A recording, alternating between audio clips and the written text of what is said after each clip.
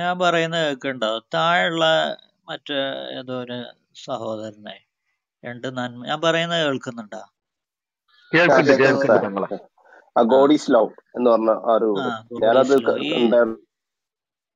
Reference ഇഷ്ടം പോലെ ഉണ്ട്. നിങ്ങൾ എന്താ പറയുക, ജസ്റ്റ് ഇപ്പൊ നിങ്ങൾ ഈ വിമർശിക്കുന്നതിന് പകരേ നന്മ ഉണ്ട് എന്ന് വിചാരിച്ചൊന്ന് വായിച്ചു നോക്കിയാൽ മതി. അപ്പൊ ഇഷ്ടം പോലെ നിങ്ങൾക്ക് കാണാം. ജസ്റ്റ് ഉദാഹരണത്തിന് ഞാൻ ഒന്ന് രണ്ടെണ്ണം പറഞ്ഞു കുറച്ച്. ഉദാഹരണം, നന്മ കൽപ്പിക്കണം, തിന്മ നിരോധിക്കണം. ഇത് തിന്മ വിരോധിക്കണം. ഇത് നല്ലൊരു കാര്യമല്ലേ? 31:17 കാണാം. ഇനി എത്ര പ്രതികൂലമായാലും സത്യം മാത്രമേ പറയാൻ പറ്റൂ. 4:135 കാണാം. പരദൂഷണം പറയാൻ പാടില്ല, നന്മല്ലേ? 49:12 കാണാം. മറ്റുള്ളവരെ പരിഹസിക്കാൻ പാടില്ല. 49:11 കാണാം. അസൂയ ഒരിക്കലും പാടില്ല. അത് 4:54 പറയുന്നുണ്ട്. കള്ളസാക്ഷി പറയാൻ പാടില്ല. 2:283 പറയുന്നുണ്ട്. അതുപോലെ തന്നെ പരുഷമായിട്ട് സംസാരിക്കാൻ പാടില്ല. 3:159 പറയുന്നുണ്ട്. ആളുകളോട് സൗമ്യമായിട്ടുള്ള വാക്കുകൾ പറയണം. അത് 20:44 പറയുന്നുണ്ട്. അതുപോലെ തന്നെ അഹങ്കാരത്തോടുകൂടെ നടക്കാൻ പാടില്ല, അഹന്ത കാണിച്ച് നടക്കാൻ പാടില്ല. 31:18 പറയുന്നുണ്ട്. അനാവശ്യ കാര്യങ്ങളിലൊന്നും ഇടപെടാൻ പാടില്ല. അത് 23:3 പറയുന്നുണ്ട്. മറ്റുള്ളവരോട് ഔദാര്യത്തോടു കൂടെ പെരുമാറണം. 4:36 പറയുന്നുണ്ട്. അതുപോലെ തന്നെ അതിഥികളെ സൽക്കരിക്കണം.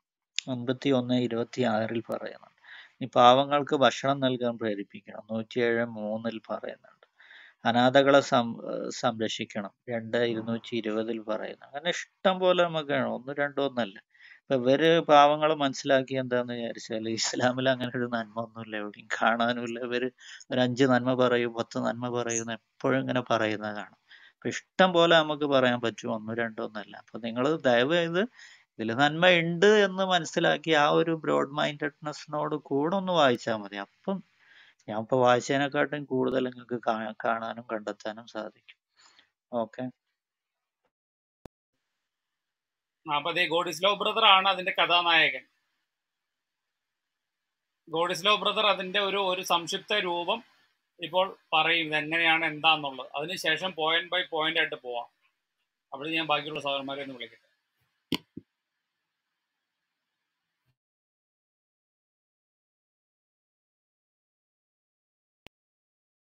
GodisLove തുടങ്ങിക്കോളൂ. ആ എപ്പിസോഡ് ഒന്ന് ഇത് ചെയ്തു. സൗണ്ട് ഓക്കെ ആണല്ലോ അല്ലേ? ക്ലിയർ അല്ലേ? ക്ലിയറാ. വർഗീസ് പാസ്റ്ററെ, ഞാൻ ഇന്നലെ രാവിലെയുള്ള നമ്മുടെ ഒരു മുസ്ലിംസുകളുടെ ഒരു റൂമിൽ ഞാൻ ഇന്നലെ ചെന്നായിരുന്നു. അപ്പം അവിടെ നമ്മുടെ സയ്യിദ് കബീർ എന്ന് പറഞ്ഞൊരു ഉസ്താദാണ്. ഞാൻ പുള്ളിയെ ഫോളോ ചെയ്യുന്ന. കാരണം പുള്ളി വളരെ നല്ല രീതിയിൽ സംസാരിക്കുകയൊക്കെ ചെയ്യുന്ന ഒരു ഇതാണ്. കാരണം പുള്ളി മറ്റുള്ളവരെ പോലെ തെറിയോ വളരെ ശാന്തതയോടുകൂടി സംസാരിക്കുന്ന ഒരു ഉസ്താദാണ് പുള്ളി. അതുകൊണ്ട് പുള്ളി സംസാരിക്കുന്നിടത്ത് ഞാൻ ഇടയ്ക്ക് പോകാറുണ്ട്. അപ്പം പുള്ളി മെയിൻ സ്പീക്കർ പുള്ളിയായിരുന്നു. പിന്നെ ഹാരിസ് മദനി ഉസ്താദ് ഉൾപ്പെടെ അതിൻ്റെ അകത്തുണ്ടായിരുന്നു, ആ റൂമിലുണ്ടായിരുന്നു. ആൾക്കാർ കൂടി വന്ന ഒരു 50 പേര് കൂടുതലില്ല. അപ്പം ഞാൻ കുറച്ചു നേരം കേട്ടിട്ട് ഞാൻ താഴെ കമൻ്റ് ഇട്ടു. എനിക്ക് നമ്മൾ ഡെയിലി ഇപ്പം ക്ലാസ് ഒക്കെ കേൾക്കുന്നതുകൊണ്ടൊക്കെ അറിയാമല്ലോ സംഭവം എന്തൊക്കെയാണ് ചോദിക്കേണ്ടതെന്ന്. അപ്പം ഞാൻ ചോദിച്ചൊരു 2 ഇസ്ലാമിലെ നന്മ പറയുമോ വിത്ത് റെഫറൻസ് എന്ന് ഞാൻ ചോദിച്ചു. അപ്പം ഈ കമന്റ് കണ്ടോടനെ നമ്മുടെ സയ്യിദ് കബീർ ഉസ്താദ് എനിക്ക് 2 നന്മ റെഫറൻസ് ഇല്ലാതെ തന്നു. അതായത് നന്മ ചെയ്യണം, എല്ലാവരെയും സ്നേഹിക്കണം എന്നും പറഞ്ഞ് എനിക്കൊരു വോയിസ് തന്നു. പക്ഷെ റെഫറൻസ് തന്നില്ല. അപ്പം ഞാൻ റെഫറൻസ് കൂടെ തരാമെന്ന് വീണ്ടും ചാറ്റ് ചോദിച്ചു. 2-3 പ്രാവശ്യം ഇപ്പം ചോദിച്ചപ്പോഴത്തേക്കിന് വീണ്ടും അദ്ദേഹം 2-3 പേരൂടെ കഴിഞ്ഞ് എൻ്റെ അടുത്ത് വീണ്ടും വന്നു. റെജി ഇവിടെ ഈ 2 ഒരുപാടുണ്ട് പറയാമെന്നും പറഞ്ഞുകൊണ്ട് എന്നോടക്ക് വിത്ത് റെഫറൻസ് ഒരു 14 പോയിന്റ്സ് എനിക്ക് പുള്ളി പറഞ്ഞു തന്നു. 1 by 1 എനിക്ക് ഇങ്ങനെ പറഞ്ഞു തന്നു. പക്ഷെ ഞാൻ ആ സമയത്ത് ഡ്രൈവ് ചെയ്യായിരുന്നു. അപ്പോൾ എനിക്കത് നോട്ട് ചെയ്യാൻ പറ്റിയില്ല. അപ്പം ഞാൻ നോക്കിയപ്പോഴത്തെ റീപ്ലേസ് ഓണാണ്. ഞാൻ പിന്നെ വീട്ടിൽ ചെന്നിട്ട് ഈ റീപ്ലേസ് ഓപ്പൺ ആക്കിയിട്ട് ഒരു 2 മണിക്കൂറിന് ശേഷം 2 മണിക്കൂർ 15 മിനിറ്റ് നോക്കിക്കഴിഞ്ഞാൽ അറിയാം. അന്നപ്പോഴാണ് എനിക്കുള്ള ഉത്തരം പുള്ളി തരുന്നത്. അപ്പം ഞാൻ ചെന്ന് വീട്ടിൽ ചെന്നിട്ട് ആ പോയിന്റ് ഓരോ പോയിന്റും പോസ്റ്റ് ചെയ്ത് ഒരു പേപ്പറിലോട്ട് ഞാൻ അങ്ങോട്ട് എഴുതി. കാരണം പിറ്റേ ദിവസം രാവിലെ നമ്മുടെ ഗ്രൂപ്പ് ഉണ്ടല്ലോ, ആ ഗ്രൂപ്പിൽ വന്ന് ചോദിക്കാൻ വേണ്ടി.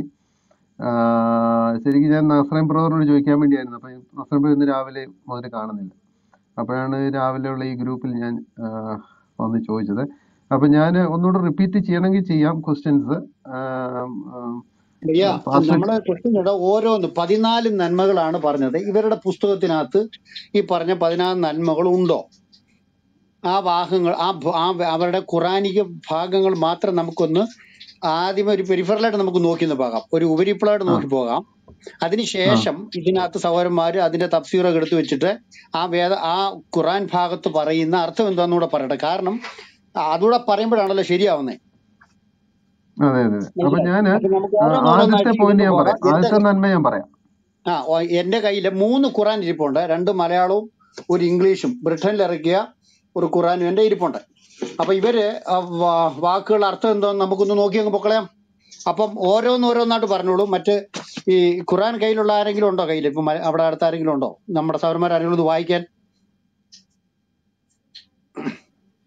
പറപ്പൂരിന്റെ എന്തെങ്കിലും ഷായി സാറേ? പരിപ്പൂറിന്റെ ആണോ? ഈ MM അക്ബർ ഇറക്കിയതാണോ പരിപ്പൂറിന്റെ? അല്ല. ചെറിയമുണ്ട് അബ്ദുൽ ഹമീദിന്റെ പരിഭാഷ ആരെങ്കിലും ഉണ്ടോ? ഉണ്ട്. അത് ഒരാൾ വായിക്കാം, ഞാൻ ഒരെണ്ണം വായിക്കാം. ഇംഗ്ലീഷ് നമുക്ക് നോക്കാം. പിന്നെ പ്രാഥമികമായിട്ട് അർത്ഥം അതാ ആണോ ഇല്ലയോ നമുക്കൊന്ന് അറിയാൻ പറ്റുമല്ലോ, അതിനു വേണ്ടി. ഓക്കെ, അപ്പൊ ഞാൻ തുടങ്ങട്ടെ. ഞാൻ തുടങ്ങിക്കോളൂ. 1 31:17 നന്മ കൽപ്പിക്കണം, തിന്മ വിരോധിക്കണം. നോക്കിക്കോളൂ. ഞാൻ വായിക്കാം ഷായി സാറേ. എന്റെ കുഞ്ഞു മകനെ, നീ നമസ്കാരം മുറ പോലെ നിർവഹിക്കുകയും സദാചാരം കൽപ്പിക്കുകയും ദുരാചാരത്തിന് വിലക്കുകയും നിനക്ക് ബാധിച്ച വിഷമങ്ങളിൽ ക്ഷമിക്കുകയും ചെയ്യുക. തീർച്ചയായും ഖണ്ഡിതമായി നിർദ്ദേശിക്കപ്പെട്ട കാര്യങ്ങളിൽ പെട്ടതത്രേ അത്. എല്ലാരും കേട്ടല്ലോ. ഇതിനകത്ത് 31:17 എവിടാണ് ഈ നന്മ കൽപ്പിക്കണം എന്നുള്ള വാക്ക് കിടക്കുന്നത്? അല്ല, മൊത്തത്തിൽ ആ വായിച്ചതിന്റെ പൊരുള് ഇതുമായിട്ട് മാച്ച് ആവുന്നുണ്ടോ? അല്ല, അത് ക്ഷമിക്കണം, നിനക്ക് ബാധിച്ച വിഷമങ്ങളിൽ ക്ഷമിക്കുകയും ചെയ്യുക എന്നുള്ളതാണ്. അല്ല, വർഗീസ് പാസ്റ്ററെ, ഒരു പോയിന്റ് കൂടെ എനിക്ക് പറയാനുണ്ട്. കാരണം ഇത് വായിക്കുന്നതിന് മുമ്പ് ഒരു കാര്യം നമ്മൾ മനസ്സിൽ ചിന്തിക്കണം. അദ്ദേഹം എന്നോട് പറഞ്ഞാണ്, ഇതിൻ്റെ അകത്ത് നന്മയുണ്ടെന്ന് മനസ്സിലാക്കിക്കൊണ്ട് വായിക്കണം, അല്ലാതെ ശത്രുതാ മനോഭാവത്തോടെ വായിക്കരുത്. ഇതിൻ്റെ അകത്ത് നന്മയുണ്ട് എന്ന് മനസ്സിലാക്കിക്കൊണ്ട് ഗബ്രിയേൽ ഒന്നുകൂടെ വായിച്ചേ, 31:17. ഓക്കെ, നിങ്ങൾ കേട്ടോണേ. ഇത് നില്ല ഗബ്രിയേൽ വായിച്ചല്ലോ. ഇത് നമ്മൾ ഇത് വായിക്കുന്ന കേൾവിക്കാർക്ക് വേണ്ടിയാണ്, മുസ്ലിങ്ങൾക്ക് വേണ്ടിയല്ല. കാര്യം മുസ്ലിങ്ങൾ ഈ ചെവിക്കകത്തും ഹൃദയത്തിനകത്തും ഒക്കെ നന്മ ഇങ്ങനെ വാരി വെച്ചുകൊണ്ട് വായിക്കുന്നതുകൊണ്ട് അവർക്ക് മനസ്സിലാവത്തില്ല. നമുക്ക് ഇത് സാധാരണ ഇത് നിങ്ങൾ ലൂക്കുമാൻ പറഞ്ഞു. ലൂക്കുമാൻ എന്ന് പറഞ്ഞ ആരാന്ന് പോലും ലോകത്താർക്കും അറിയത്തില്ല. ഇത് ഇസ്ലാം പഠിപ്പിച്ച ഒരു നന്മയല്ല. നിങ്ങൾ ശ്രദ്ധിച്ചു കേൾക്കണം. അള്ളാഹു പറഞ്ഞു കൊടുത്ത ഒരു നന്മയല്ല, ഇസ്ലാം പഠിപ്പിച്ചൊരു നന്മയല്ല. ഇപ്പൊ നമ്മൾ ഇവിടെ പറയാണ്, ഇവിടുത്തെ ഏതെങ്കിലും ഒരാൾ നാരായണ ഗുരു മകനെ പഠിപ്പിച്ചു എന്ന് പറഞ്ഞാൽ, അല്ലെങ്കിൽ ഇവിടുത്തെ മറ്റേതെങ്കിലും ഒരു സാംസ്കാരികമായ ലീഡർഷിപ്പിലുള്ള ഒരാൾ മകനോട് പറഞ്ഞു കൊടുത്തു എന്ന് പറയുന്നത് അവരുടെ മതം പഠിപ്പിച്ചു എന്നുള്ള അർത്ഥത്തിലല്ല. ഇത് അള്ളാഹു പറഞ്ഞു കൊടുത്തതുമല്ല, മുഹമ്മദ് പഠിപ്പിച്ചതുമല്ല. ഈ വാക്യം ലൂക്കുമാൻ പറഞ്ഞു. ലൂക്കുമാൻ ആരാണെന്ന് ഇനിയും നാസ ഗവേഷണം നടത്തിക്കൊണ്ടിരിക്കുന്നേ ഉള്ളൂ, ഇതുവരെ ഒന്നും എത്തിയിട്ടില്ല. പിന്നെ ഇവര് പറയുന്നത് ഇത് അലക്സാണ്ടർ ആണെന്നാണ് പറഞ്ഞത്, അലക്സാണ്ടർ ദ ഗ്രേറ്റ് എന്ന് പറയുന്നുണ്ട്. ഇതിനകത്തും ഒരു തീർപ്പ് കൽപ്പിക്കാൻ ഒന്നും പറ്റത്തില്ല. കാരണം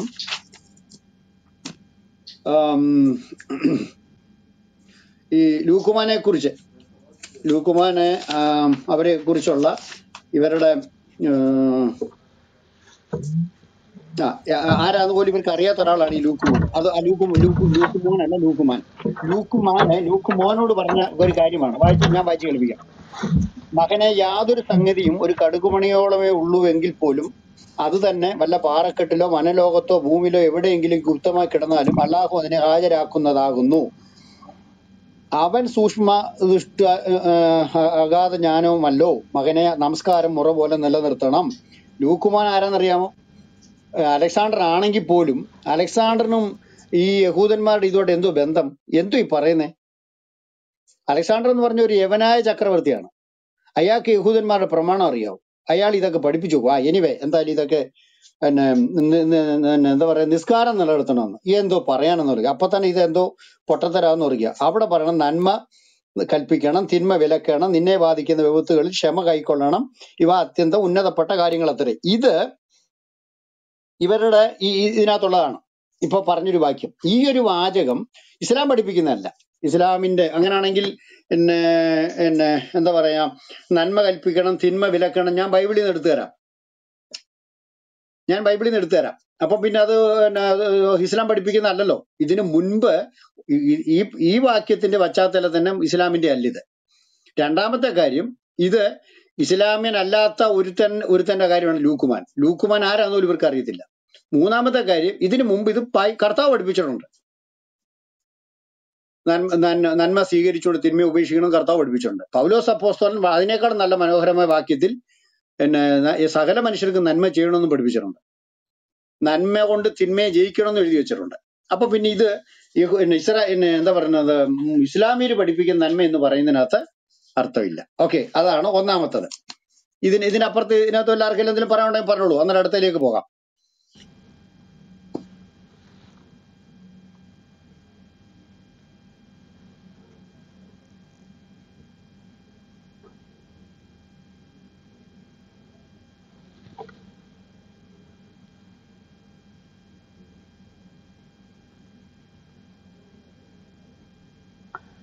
അടുത്ത് വായിക്കട്ടെ.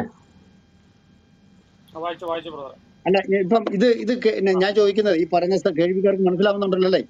നിങ്ങൾ എന്താ പറയുന്ന ഒരു സ്വതന്ത്രമായ അഭിപ്രായം പറഞ്ഞോട്ടെ. ഇതിനകത്ത് ഇപ്പൊ ഞാൻ കണ്ടെടുത്തോളം ഇതിനകത്ത് ഈ പറഞ്ഞ തിന്മയെ വിരോധിച്ചിട്ട് നന്മയെ സ്വീകരിക്കാനായിട്ട് പറഞ്ഞതിനകത്ത് കേൾക്കുന്നില്ല. സദാചാരം കൽപ്പിക്കുകയും ദുരാചാരത്തിന് വിലക്കുകയും ചെയ്യും. പക്ഷെ മറ്റൊരു പരിഭാഷയാ ഞാൻ വായിച്ചത് കേട്ടോ. അതിനകത്ത് നന്മ എന്ന് തന്നെ എഴുതിയേക്കുന്നത്, നന്മ കൽപ്പിക്കണം. നിങ്ങൾ പറഞ്ഞതിനകത്ത് അതില്ല ആ വാക്യത്തിന്. അല്ല, നമ്മൾ എടുക്കേണ്ടതെന്നറിയാം. ഇതിന്റെ ഇടയ്ക്ക് വായനക്കാരുടെ ഒരു കാര്യം ഞാൻ പറയാം. നമ്മൾ എടുക്കേണ്ടത് ഇപ്പോൾ ഞാൻ വായിച്ചതല്ല, ഈ ഗബ്രിയേൽ വായിച്ച തന്നെ എടുക്കേണ്ടത്. കാരണം അതാണ് സാക്ഷാൽ MM അക്ബർ ഇറക്കിയിരിക്കുന്നത്. കാരണം ഏറ്റവും നല്ല പരിഭാഷയാണ്, ഏറ്റവും നല്ലതായിട്ട് അവർ ഇറക്കിയിരിക്കുന്നതാണ്. അതിനകത്ത് എഴുതിയിരിക്കുന്ന അനുസരിച്ച് അതിനകത്ത് ഈ പറഞ്ഞ ഒരു വാചകം ഇല്ല. നീ നമസ്കാരം മറുപോലെ നിർവഹിക്കുക, സദാചാരം കൽപ്പിക്കുകയും സദാചാരം അങ്ങനെ പറഞ്ഞിരിക്കുന്നത്. നന്മയെന്നല്ല, സദാചാരം കൽപ്പിക്കുകയും ദുരാചാരം വിലക്കുകയും ചെയ്യുക എന്നാണ് എഴുതിയിരിക്കുന്നത്. അല്ല, അപ്പൊ അതിനോട് ബന്ധപ്പെട്ട് ബൈബിളിലെ ഒരു കോട്ടൂടെ ചെയ്യണം. റോമലേഖനം 12-ാം അധ്യായം കൊട്ടേഷൻ. അതിനേക്കാളും നല്ല വാക്യം ഞാൻ വായിച്ചു കേൾപ്പിക്കാം. അതുകൊണ്ട് ഇങ്ങനെയാണ്. പിന്നെ 17-ാം വാക്യം, റോമലേഖനം 12-ാം അധ്യായം 17-ാം വാക്യം. ഇത് പൗലോസ് എഴുതിയാണ്, അള്ളാഹു തള്ളിയല്ല.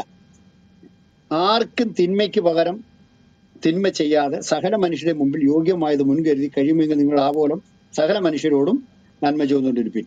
അതിന്റെ 21-ാം വാക്യം, തിന്മയോട് തോൽക്കാതെ നന്മയാൽ തിന്മയെ ജയിക്കുക.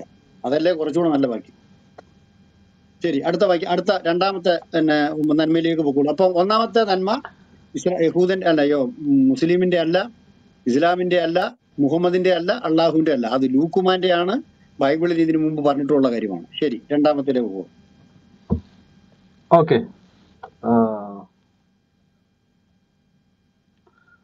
രണ്ടാമത്തെ നന്മ 4:135.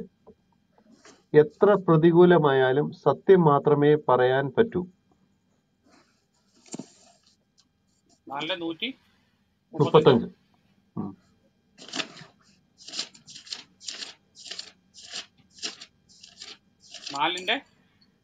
135.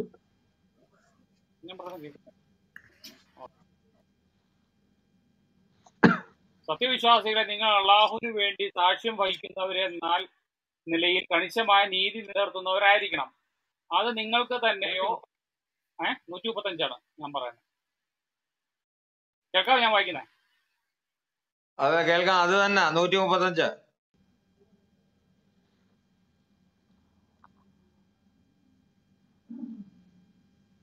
ഗബ്രിയേൽ ബ്രദർ വായിക്കപ്പാ, കേൾക്കുന്നില്ല, വായിക്കും. ഒന്നും ഒന്നും കേൾക്കണ്ട, കേൾക്കുന്നില്ല. വായിരേ.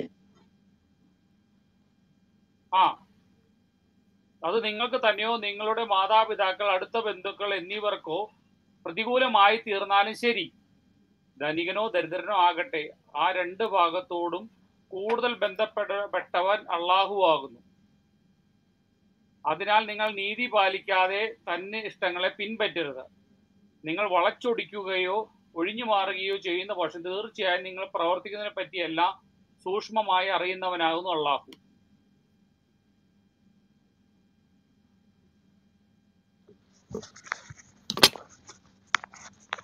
എന്തോ വർഗീസ് പാസ്റ്റർ കേട്ടില്ലേ? കേട്ട് കേട്ട് കേട്ട് കേട്ട്. ഇനി നിങ്ങൾ ഇതിന്റെ ഒരു പശ്ചാത്തലം നോക്കണം. ഈ പശ്ചാത്തലത്തിലും സത്യവിശ്വാസികളോടുള്ള കൽപ്പനയാണ്, സകല മനുഷ്യർക്കും അനുസരിക്കാൻ വേണ്ടിയുള്ള കൽപ്പനയല്ല. ഇത് മുസ്ലിങ്ങൾ അനുസരിക്കാനുള്ള കൽപ്പനയാണ്. മുസ്ലിങ്ങൾ അനുസരിക്കാനുള്ള കൽപ്പനയാണെങ്കിൽ മുസ്ലിങ്ങൾ അനുസരിക്കാനുള്ള കൽപ്പനയാണ് അന്യന്റെ തല വെട്ടുക എന്ന് പറയുന്നത്, കൈയും കാലുകളും വെട്ടിക്കളയാനും പിന്നെ വിരലുകൾ വെട്ടിക്കളയാനും പറയുന്ന അള്ളാഹുവിന്റെ കൽപ്പന. ഇത് സകല മനുഷ്യർക്കും അനുസരിക്കാൻ പറ്റത്തില്ലല്ലോ, മുസ്ലിങ്ങൾക്ക് മാത്രമേ പറ്റത്തുള്ളൂ. അതുകൊണ്ട് ഇത് മുസ്ലിങ്ങൾക്കുള്ളതാണ്. ഇനി ഇതിന്റെ പശ്ചാത്തലം നിങ്ങളൊന്ന് വായിച്ചു നോക്കിയേ. ഇതിന്റെ പശ്ചാത്തലം സ്ത്രീ വിഷയവുമായിട്ട് ബന്ധപ്പെട്ടാണ്. പിന്നെ സഹോദരിമാര് അല്ലെങ്കിൽ വീട്ടിലെ സ്ത്രീകളുടെ കാര്യത്തിൽ എങ്ങനെ തന്നെ 127 വായിച്ചു നോക്കണം. അതിന്റെ 135 വായിച്ചത്. 127 വായിക്കുമ്പോൾ സ്ത്രീകളുടെ കാര്യത്തിൽ അവർ നിന്നോട് വിധി നേടുന്നു. കേട്ടോ, നിങ്ങളെ സ്ത്രീകളുടെ കാര്യത്തിൽ അവർ നിന്നോട് വിധി തേടുന്നു. അപ്പൊ സ്ത്രീകളെ കുറിച്ചുള്ള ചോദ്യങ്ങളാണ്. ആ ചോദ്യത്തിന് ഉത്തരം പറയുമ്പോഴാണ് അള്ളാഹു പറയുന്നത് നിങ്ങൾ കണിശമായി നീതി നിലനിർത്തണം എന്നൊക്കെ പറയുന്നത്. അല്ലാതെ നമ്മൾ ഈ പറയുന്ന നീതിയോടെ ജീവിക്കണം എന്ന് പറയുന്ന സർവ്വ അർത്ഥത്തിലുമല്ല, സ്ത്രീകളുടെ കാര്യത്തിലാണ്. അത് 120 കിടപ്പുണ്ട്. ആ അള്ളാഹു താഴോട്ട് പറഞ്ഞു വരികയാണ്, നിങ്ങൾ എത്ര തന്നെ ആഗ്രഹിച്ചാലും ഭാര്യമാർക്കിടയിൽ തുല്യനീതി പാലിക്കാൻ നിങ്ങൾക്ക് ഒരിക്കലും സാധിക്കുകയില്ല. കേട്ടായിരുന്നോ? 129 സ്ത്രീകളുടെ കാര്യമാണ്. ആ അള്ളാഹു തന്നെ പറയാണ്, നിങ്ങൾ നീതി പുലർത്തണം, കാര്യമൊക്കെ ശരിയാണ്, പക്ഷെ ഒരിക്കലും നീതി പുലർത്താൻ പറ്റുകയില്ല. അതിനാൽ നിങ്ങൾ പൂർണ്ണമായി ഒരാളിലേക്ക് തിരിഞ്ഞുകൊണ്ട് മറ്റവളെ കെട്ടിയിട്ട വിട്ടരുത്. അപ്പം ഇതാണ് സംഭവം, പശ്ചാത്തലം. നിങ്ങൾക്ക് മനസ്സിലാവുന്നുണ്ടല്ലോ.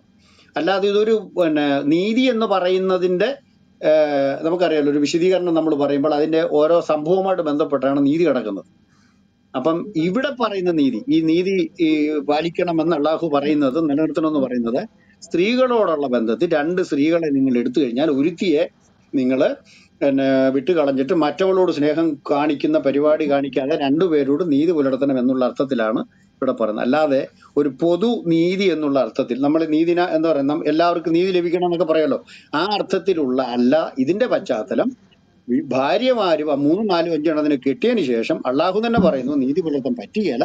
പിന്നെ നിങ്ങൾ സാക്ഷി വഹിക്കുന്ന അള്ളാഹുവിന്റെ സാക്ഷിയാകുന്ന നിലയിൽ നിങ്ങൾ നീതി പുലർത്തുന്നവരാകണം എന്ന് തന്നെയാണ് ഇവിടെ പറയുന്നത്. അതാണ് 135 വാക്യം.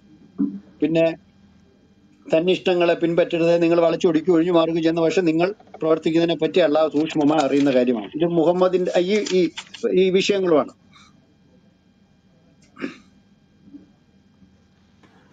ഇതാണ് ഇതിന്റെ പശ്ചാത്തലം. അങ്ങനെ വരുമ്പോഴും എന്താ പറയുക, ഖുറാൻ പഠിപ്പിക്കുന്ന നീതി എന്ത് സ്വാധീനമുണ്ടെങ്കിലും നീതി എന്താ വാചകം പറഞ്ഞത്, എന്ത് സാഹചര്യമാണെങ്കിലും നീതി പാലിക്കണമെന്ന്. എത്ര പ്രതികൂലമായാലും സത്യം മാത്രമേ പറയാൻ പറ്റൂ. അതാണോ പറഞ്ഞത്? സത്യം മാത്രമെന്നോ? സത്യം മാത്രമേ പറയാൻ പറ്റൂ. അങ്ങനെയല്ലല്ലോ ഇവിടെ പറഞ്ഞത്. അങ്ങനെയൊന്നും പറഞ്ഞിട്ടില്ല ഇവിടെ. നീതി പാലിക്കുന്നവരായിരിക്കണം എന്നാണ്. അത് പെണ്ണുങ്ങളുടെ വിഷയത്തിലാണ്. 2-3 പെണ്ണുങ്ങളെ കിട്ടിക്കഴിഞ്ഞിട്ട് അള്ളാഹു പറയുന്നതനുസരിച്ച് എല്ലാ പെണ്ണുങ്ങളോടും നീതി പുലർത്തണം എന്നുള്ളതില്ല. അത് സത്യം എന്നുള്ള ഒരൊറ്റ വാക്ക് പോലും അതിനകത്തില്ല. ഓക്കെ, അപ്പൊ അതും രണ്ടാമത് ഇവർ പറയുന്ന മറ്റൊരു തക്കിയാണ്, അതിനകത്ത് കള്ളമാണ്. ഓക്കെ, ഇനി ആർക്കെങ്കിലും എന്തെങ്കിലും പറയാനുണ്ടോ? പറയാം, അല്ലെങ്കിൽ അടുത്ത ഭാഗത്തേക്ക് പോകാം. ഞാനൊരു കാര്യം പറഞ്ഞോട്ടെ. ഞാൻ പറഞ്ഞു, നമ്മള് ഇസ്ലാമിന്റെ നന്മയ്ക്ക് അല്ലാത്ത ഓഫർ മുഹമ്മദിന്റെ നന്മയ്ക്കാണ്. ആ കാര്യം പ്രത്യേകം ഓർക്കണം. മുഹമ്മദിന്റെ നന്മ പറയാൻ ഇവന്മാർ ഏതെങ്കിലും ഒരുത്തൻ ഉണ്ടായിരുന്നെങ്കിൽ ഇനിയും ജനിച്ചു വരണം കുഞ്ഞെ, അത്രേ ഉള്ളൂ. അല്ല, ഓഫർ 2 ലക്ഷത്തിന്റെ മുഹമ്മദിന്റെ നന്മയ്ക്കാണ്, ഇസ്ലാമിന്റെ നന്മയ്ക്കല്ല. ഇസ്ലാമിന്റെ നന്മ എന്ന് പറയുമ്പോ അതിനകത്ത് നമ്മുടെ പഴയ നിയമവും പുതിയ നിയമവും സങ്കീർത്തനം ഒക്കെ വരും. നമ്മളല്ലാതെ നോക്കിയാൽ പോലും ഇതിനകത്ത് ഇല്ലെന്നേ. അപ്പൊ അതിനെ കുറിച്ച് പേടിക്കാൻ വേണ്ട. അവര് പൈസ നമുക്ക് തന്നിട്ട് പോക്കോളൂ. അടുത്തടത്തിലേക്ക് പോക്കോ. അടുത്തത് 49:12. പരദൂഷണം പറയാൻ പാടില്ല.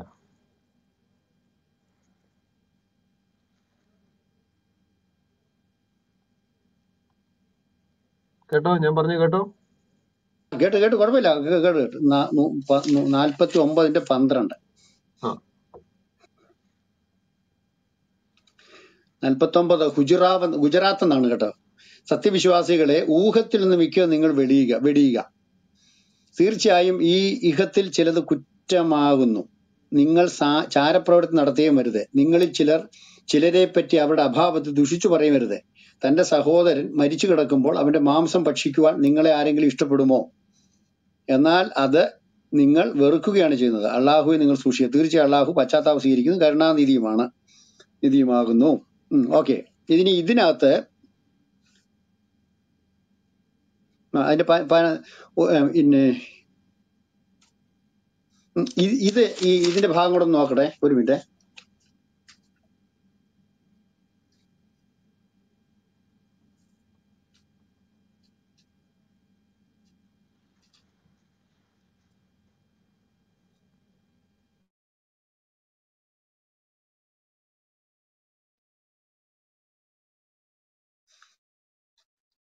ഇനി നിങ്ങളെ ഈ 49 ആദ്യം മുതലുള്ള വാക്യങ്ങൾ വായിക്കുമ്പോൾ ഈ മുഹമ്മദിന്റെ മുമ്പിൽ പെരുമാറുന്നതിനെ കുറിച്ച് അവിടെ പറഞ്ഞിരിക്കുന്ന കാര്യങ്ങൾ, അയാളുടെ മുമ്പിൽ ഒച്ചയിടരുത്, മറുത്ത് സംസാരിക്കരുത്, ഇങ്ങനെയൊക്കെയാണ് അള്ളാഹു പറഞ്ഞുകൊണ്ട് വരുന്നത്. ഇത് സകല മനുഷ്യർക്കുള്ള കൽപ്പനയല്ല, മുസ്ലിങ്ങൾക്ക് മാത്രമുള്ളതാണ്. കാരണം മുസ്ലിങ്ങൾ ആണല്ലോ മുഹമ്മദിനെ പ്രവാചകനായിട്ട് കൊണ്ടു നടക്കുന്നത്. ഇനിയും 9-ാം വാക്യം, അതിന്റെ തന്നെ 49-ന്റെ 9-ാമത്തെ വാക്യം, സത്യവിശ്വാസിയിൽ നിന്നുള്ള 2 വിഭാഗങ്ങൾ പരസ്പരം പോരടിച്ചാൽ അവർക്കിടയിൽ രഞ്ജിപ്പുണ്ടാകണം. അപ്പൊ ഇവിടുത്തെ പശ്ചാത്തലം നിങ്ങൾക്ക് മനസ്സിലായോ? ഇത് മുസ്ലിമും അമുസ്ലിമും തമ്മിലുള്ള വിഷയമല്ല, സകല മനുഷ്യർക്കുമുള്ള കൽപ്പനയല്ല. ഇവരുടെ ഇടയിൽ 2 വിഭാഗം. ഇപ്പൊ മുജാഹിദുകാരും മറ്റേ ടീമും ഉണ്ടല്ലോ, അല്ലെങ്കിൽ സുന്നികളും ഷിയാളും എന്ന് പറഞ്ഞ 2 ഗ്രൂപ്പ് ഉണ്ടല്ലോ. ഇതുപോലെ ഇവരുടെ ഇടയിലുള്ള ഗ്രൂപ്പുകൾ തമ്മിലുള്ള ഇഷ്യൂ ഉണ്ടാവുമ്പോൾ അന്നേരം അങ്ങനെയുള്ളവരെ അങ്ങോട്ടും ഇങ്ങോട്ടും പരിഹസിക്കരുത്. അതുകൊണ്ടാണ് ഇവര് രഹസ്യ റൂമുകളാണ്. ഇപ്പം പരിഹാസം പരസ്യമായിട്ട് നടക്കുന്നുണ്ടെങ്കിൽ പോലും അങ്ങനെയുള്ള സംഭവത്തിൽ പരസ്പരം പരിഹസിക്കരുതെന്നുള്ളതാണ് ആ വാക്യത്തിന്റെ പശ്ചാത്തലം. അല്ലാതെ ഇത് പൊതുജനത്തിനുള്ള ഒരു കൽപ്പനയല്ല. മനസ്സിലാവുന്നുണ്ടോ? അത് കേട്ടല്ലോ. ഒരു ജനവിഭാഗം മറ്റൊരു ജനവിഭാഗത്തെ എന്ന് പറഞ്ഞാൽ അത് പൊതുലോകത്തിലുള്ള സകല മനുഷ്യരോടും നിങ്ങൾ മറ്റുള്ള അങ്ങനെ അല്ല ഇവിടെ പറഞ്ഞേക്കുന്നത്. ഇവരുടെ ഇടയിൽ 2 ഗ്രൂപ്പ് ഉണ്ടായി കഴിഞ്ഞാൽ സുന്നികളും ഷിയാകളും തമ്മിൽ ബോംബിട്ട് ഇപ്പൊ ചാവുന്നുണ്ടല്ലോ, അതിനെ പറ്റിയുള്ള കൽപ്പനകളിലാണ് അള്ളാഹു പറയുന്നത്. നിങ്ങൾ തമ്മിൽ അങ്ങോട്ടും ഇങ്ങോട്ടും പരിഹാസമൊന്നും പറയരുത്, ദൂഷിക്കുകയൊന്നും ചെയ്യരുത്. അതല്ലാതെ ഇത് പൊതുജനത്തിന് കൊടുത്തപ്പെട്ട ഒരു കൽപ്പനയല്ല. അപ്പൊ അവിടെയും അള്ളാഹു ഗോപിയായി. ആർക്കെങ്കിലും കൂട്ടിച്ചേർക്കാം.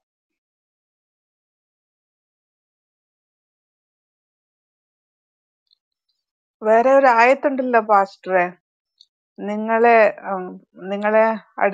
അവഹേളിച്ചാലല്ലാതെ നിങ്ങൾക്ക് തെറി പറയാമെന്ന് ഒരു ആയത്തുണ്ടല്ലോ, അതെടുക്കണം. അതൊക്കെ ഉണ്ട്. അത് പറയാം. ചീത്ത പറയുകയൊക്കെ ചെയ്യാം. അത്യാവശ്യം വന്നാൽ ചീത്ത പറയുന്നുള്ള വാക്യം വേണമെങ്കിൽ ഞാൻ എടുത്തുതരാം. വേണോ? ആയത്താണ്, അള്ളാഹു പറഞ്ഞതാണ്. അതെ, അല്ല അങ്ങനെയുണ്ട്. അപ്പൊ ഇനിയും കേൾവിക്കാർക്ക് കൊണ്ട് മറ്റൊരു കാര്യം കൂടെ പറയാം. പരസ്പരം ദുഷിച്ചു പറയുന്നവരുണ്ട്. അള്ളാഹു ഒരു കുടുംബത്തെ പൂഴ്ത്ത തെറി പറയുന്നുണ്ട്.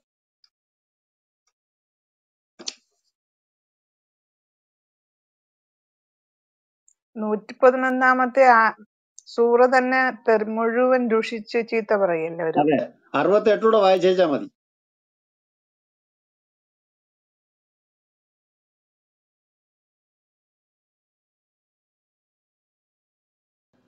അടുത്ത 68-ന്റെ വായിക്കട്ടെ. 12 തന്തയില്ലാത്തവനെ നിർത്തുന്ന വിളിക്കുന്നില്ലേ, പിഴച്ചു പെറ്റവനെ അള്ളാഹു.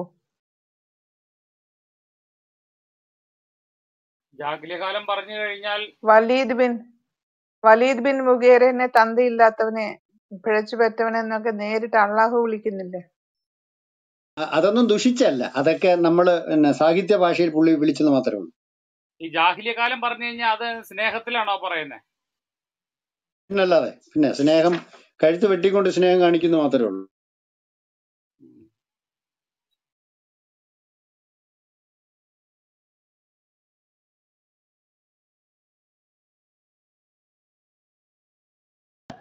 ഫാസ്റ്റർ എടുത്ത് വായിക്കട്ടെ. നമുക്ക് അടുത്തതിലേക്ക് പോയാലോ?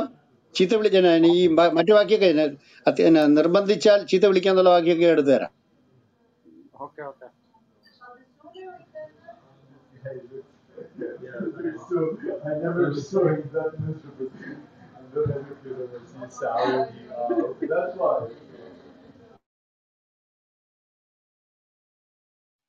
അടുത്ത് വായിച്ചോ.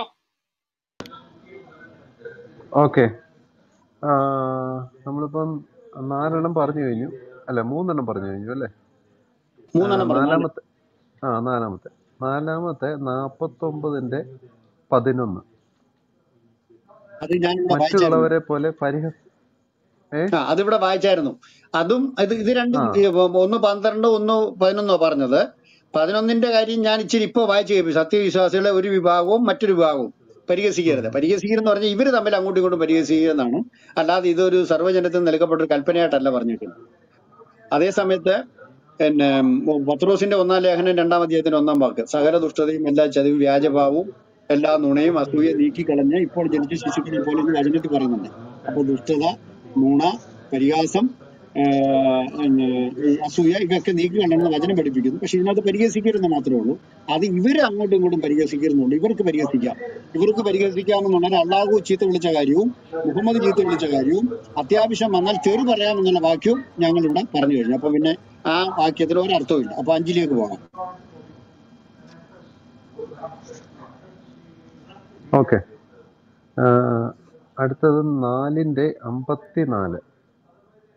അസൂയ ഒരിക്കലും പാടില്ല.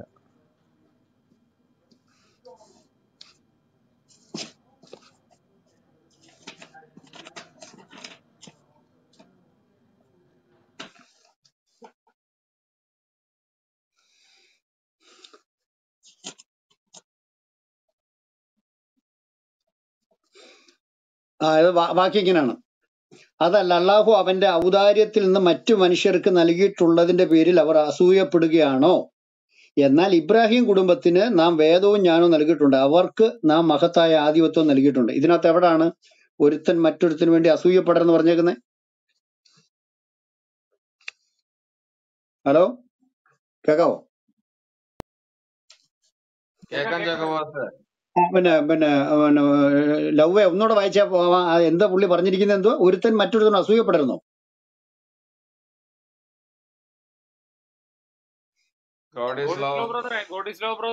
വായിച്ചേതാ?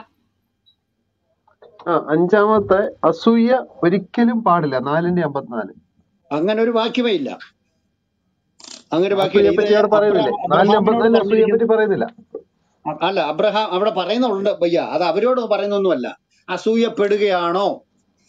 അപ്പം ഞാനിപ്പോ ഒരാൾ ചോദിക്കുകയാണ്, നിനക്ക് ഭക്ഷണം കണ്ടിട്ടും വിശപ്പൊന്നും വരുന്നില്ലയോ എന്ന് ചോദിച്ചാൽ അതിന്റെ അർത്ഥം നീ വിശന്നിരിക്കുവാണെന്നോ? അത് അങ്ങനെ വല്ലാണോ അതിന്റെ അർത്ഥം?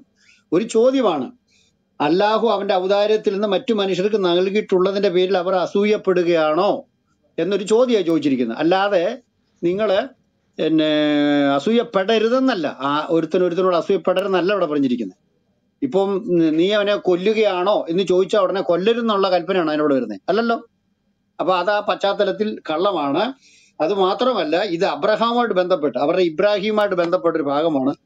ഇബ്രാഹിം കുടുംബത്തിന് ഏതാണ്ട് നന്മ കൊടുത്തതിന്റെ പേരിൽ മറ്റുള്ളവർക്ക് ഏതാണ്ട് അസൂയ തോന്നിയെന്ന്. അതിന് അള്ളാഹു ചോദിക്കുകയാണ്, അവർക്ക് ഞാൻ നന്മ കൊടുത്തതിന് നിനക്കെന്താ വേണം, നീ എന്തിനാ അസൂയപ്പെടുന്നതെന്ന്. അത് 4:54 പ്രകാരം ഇവർ ഈ പറയുന്ന പോലെ ഒരുത്തനോട് അസൂയപ്പെടരുന്നുള്ള വാക്ക് അല്ല. ആ ഒരു അർത്ഥമേ അവിടെ ഇല്ല. ഇത് വായിച്ച് കേൾക്കുന്ന എല്ലാവർക്കും മനസ്സിലാവുന്നുണ്ടല്ലോ അല്ലേ? ഞങ്ങളിവിടെ വായിക്കുന്നേ ഉള്ളൂ കേട്ടോ. നിങ്ങളെ വ്യാജം പറയുന്നു, കള്ളം പറയുന്നു ഒന്നും നിങ്ങൾക്ക് തോന്നരുത്. വായിച്ചു കേൾപ്പിക്കുകയാണ്. അതല്ല, ഒന്നുകൂടെ വായിക്കാം. 54:4 സ്ത്രീകൾ എന്നുള്ള അധ്യായമാണ്. അതിനകത്ത് 54 അതല്ല, അള്ളാഹു അവന്റെ ഔദാര്യത്തിൽ നിന്ന് മറ്റു മനുഷ്യർക്ക് നൽകിയിട്ടുള്ളതിന്റെ പേരിൽ അവർ അസൂയപ്പെടുകയാണോ? അവിടെ അസൂയപ്പെടരുത്. നിങ്ങൾ ഒന്നിനെ കുറിച്ച് അസൂയപ്പെടരുന്ന ഒരു വാചകമേ ഇല്ല, ഒരു ചോദ്യം മാത്രമേ ഉള്ളൂ. അതുവരെ മറ്റൊരു തക്കിയാണ് ഈ 5-ാമത്തത്. ഓക്കെ, ഇനി 6. ബ്രദർ അല്ല പാസ്റ്ററെ, അസൂയ മൂത്ത് ഒരു നല്ല മനുഷ്യനെ കൊല്ലാൻ മുഹമ്മദ് ഉത്തരവിട്ട കഥ ഒരു ഹദീസ് ഉണ്ട്. അതുകൂടെ വായിച്ച് കേൾപ്പിച്ചു. അപ്പം മേമ്പൊടിയായിട്ട് കിടക്കും. ബുഖാരിയുടെ ഹദീസാണ്. ബുക്ക് ഓഫ് അൽ FUTOH ഫത്തോ എന്നോ വായിക്കാം. ഹദീസ് നമ്പർ 4599 റിപ്പോർട്ടഡ് അനസ് ബിൻ മലിക്കിന്റെ നിവേദനത്തിൽ പറഞ്ഞിരിക്കുന്നു. ഇംഗ്ലീഷിലാണ്, ഇത് കുറച്ച് നീളമുള്ള ഹദീസാണ്. ഇതിൽ പറഞ്ഞിരിക്കുന്നത് ഞാൻ ചുരുക്കി പറയാം. ഞാൻ നമ്പർ ഇവിടെ പറഞ്ഞല്ലോ. ഒരു ചെറുപ്പക്കാരൻ, ഒരു മുസ്ലിം ഇവരുടെ ഇടയിൽ ഉണ്ടായിരുന്നു. അവൻ എപ്പോഴും മോസ്കിൽ പോവുകയും നിസ്കരിക്കുകയും വിശ്വസിക്കുകയും ചെയ്യുന്ന ഒരു നല്ലൊരു ചെറുപ്പക്കാരനായിരുന്നു. ഇവനെ കണ്ടിട്ട് ഇവനെ പറ്റി ഈ സഹാബികൾ പോയിട്ട് മുഹമ്മദിനോട് പറഞ്ഞു. അപ്പൊ മുഹമ്മദിന് ഇവന്റെ ഭക്തിയും ഇവന്റെ പ്രവൃത്തിയെ പറ്റിയൊക്കെ കേട്ടിട്ട് ആരാണെന്നിങ്ങനെ അന്വേഷിച്ചുകൊണ്ടിരുന്നു. അവനെ ഇനിയും കണ്ടാൽ എന്നോട് പറയണമെന്ന്. അങ്ങനെ അവൻ അവരുടെ അടുത്ത് വന്നു. അപ്പൊ V told the prophet here he is, ദാ ഇവനെന്ന് സഹാബികള് മുഹമ്മദിനോട് പറഞ്ഞു. അപ്പൊ പ്രോഫറ്റ് പറഞ്ഞു, his face has the look of A Satan. അപ്പൊ ഈ നല്ല ചെറുക്കനെ പറ്റി മുഹമ്മദ് പറയാണ്, അവന്റെ മുഖം പിശാചിന്റെ മുഖം പോലെയാ ഇരിക്കുന്നത്, സാത്താന്റെ മുഖം പോലെയാണ് ഇരിക്കുന്നത്. പക്ഷെ ആ മനുഷ്യൻ, ഈ ചെറുപ്പക്കാരൻ എല്ലാരെയും നോക്കി പറഞ്ഞു, പീസ് ടു യു ഓൾ, നിങ്ങൾക്കെല്ലാം സമാധാനമെന്ന് ഇവൻ പറഞ്ഞു. അപ്പോ നബി അവനോട് പറഞ്ഞു, do you think of your self as the best man here?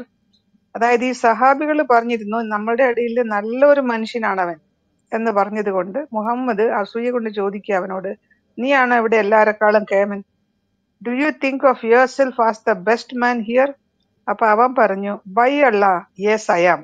അപ്പൊ അവൻ പറഞ്ഞു, യെസ്, ഞാനാണ് ഇവിടെ ഏറ്റവും നല്ലവെന്ന് അവൻ വിചാരിക്കുന്നുവെന്ന് അവൻ പറഞ്ഞപ്പോ, then he left and went into the mosque to pray. അങ്ങനെ അവൻ മോസ്കിലേക്ക് പ്രാർത്ഥിക്കാൻ പോയി. Prophet said, who would kill this man for me?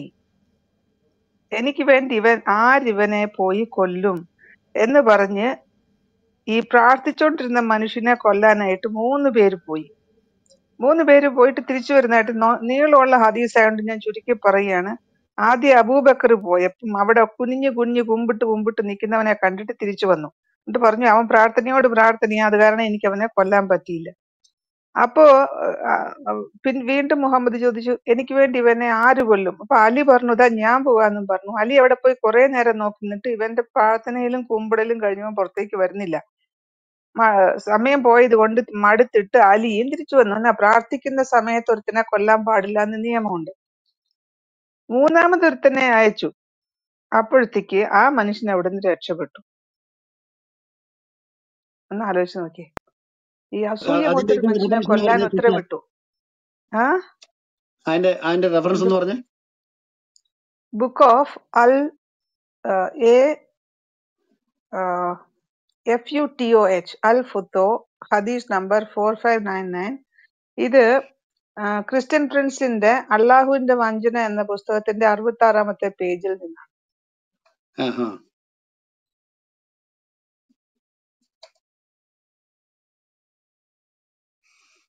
അപ്പൊ ഇതൊക്കെ ആക്ച്വലി ഈ പുസ്തകമൊക്കെ അറബിക്കിലായതുകൊണ്ട് നമുക്കിത് ഈ പുസ്തകങ്ങളൊക്കെ അറബിക്കിലാണുള്ളത്. പക്ഷെ ഇതിന്റെ ട്രാൻസ്ലേഷൻ നമുക്കുണ്ട് ഇങ്ങനെ. നിങ്ങളത് അല്ല, ഇവിടെ കേൾവിക്കാരൻ ആലോചിച്ച് നോക്കിയേ, എന്ത് കാരണത്തിനായി ഈ മുതുപിശാച മുഹമ്മദ് അവനെ കൊല്ലാൻ പറഞ്ഞു? അവനൊരു നല്ല ഭക്തനായി ഇവരുടെ ഇസ്ലാമിലെ അള്ളാഹുവിനെ തന്നെ, ഈ പിശാച് അള്ളാഹുവിനെ തന്നെ തലയും കുത്തി കിടന്ന് നമസ്കരിച്ചുകൊണ്ടിരുന്ന ഒരു ചെറുക്കനെ കൊല്ലാൻ കൽപ്പിക്കുക എന്ന് പറയും. 2 പൊട്ട ഭ്രാന്തന്മാർ വാളും എടുത്തോണ്ട് ഇവന്റെ പള്ളിക്കകത്ത് കിടന്ന് അവൻ കുമ്പിടുമ്പോ അവനെ കൊല്ലാൻ വേണ്ടി കാത്തു നിൽക്കുകയും ചെയ്യുന്ന പറയും. ഇവരെന്തൊരു എന്താ പറയുക ഒരു എന്താ പറയുക പ്രാകൃതനായ മനുഷ്യനാണ്. നിങ്ങളെന്ത് ചിന്തിക്കുന്നില്ല സൗരന്മാരെ? നിങ്ങളൊന്ന് കേട്ട് നോക്കി, എന്തു ഈ പറയുന്നത്? പള്ളിക്കകത്ത് നിസ്കരിച്ചു, ഒരു ഉപദ്രവവും ചെയ്തില്ല. ഈ അള്ളാഹുവിന്റെ പ്രവാചകൻ എന്ന് പറയുന്ന ഈ മുഹമ്മദ് എന്ന് പറയുന്ന പിശാചിന് ഒരു ഉപദ്രവം ചെയ്യാത്ത ഒരു ചെറുപ്പക്കാരനെ കൊല്ലാൻ ഉത്തരവിട്ട്, ആരെനിക്ക് വേണ്ടി അവനെ പോയി കൊല്ലുമെന്ന് പറഞ്ഞ് കൊല്ലിക്കാൻ വിട്ട് അവനെ കൊല്ലാൻ കാത്തു നിൽക്കുക എന്നൊക്കെ പറഞ്ഞ് എന്തൊരു പ്രാകൃതമാ! നിങ്ങൾ എന്തോ വിശ്വസിച്ചു നടക്കുന്ന സൗരങ്ങളെ? എന്റെ ഉസ്താദിന്റെ നന്മ ഭയങ്കര ഒന്നാന്തരം നന്മയാണ് കേട്ടോ. അസൂയയുടെ കൂടാരമായിരുന്നല്ലോ നിങ്ങളുടെ ഈ പ്രവാചകനായ മുഹമ്മദ്. സഹിക്കാൻ പറ്റുന്നില്ല. ഓക്കെ, ഇനി അടുത്ത 6ാമത്തെ നന്മയിലേക്ക് പോകാം. വരുവിൻ, എല്ലാവരും കൂടെ കേൾക്കുവിൻ. ഇത് ഒരുപക്ഷെ എനിക്ക് തോന്നുന്നു പുള്ളിക്ക് കൺഫ്യൂഷൻ ആയതാന്ന് തോന്നുന്നു. 283 കള്ളസാക്ഷി പറയാൻ പാടില്ല. അത് തെറ്റിപ്പോയതാ. കള്ളസാക്ഷ്യമേ പറയാൻ പാടുള്ളൂ എന്ന് അങ്ങോട്ട് വന്ന നേരെ തിരിഞ്ഞു പോയതായിരിക്കും. അല്ല, ഇത് ബൈബിളിലുള്ളതാണല്ലോ, ഇത് വ്യക്തമായിട്ട് ഇത് നമ്മൾ അത് സ്ഥിരം പോട്ടെ, വായിക്കുന്നതല്ലേ. ബൈബിൾ അല്ല ബൈബിൾ ഇല്ലാത്ത എന്തോ ഉണ്ട് ഇവരുടെ കയ്യില്.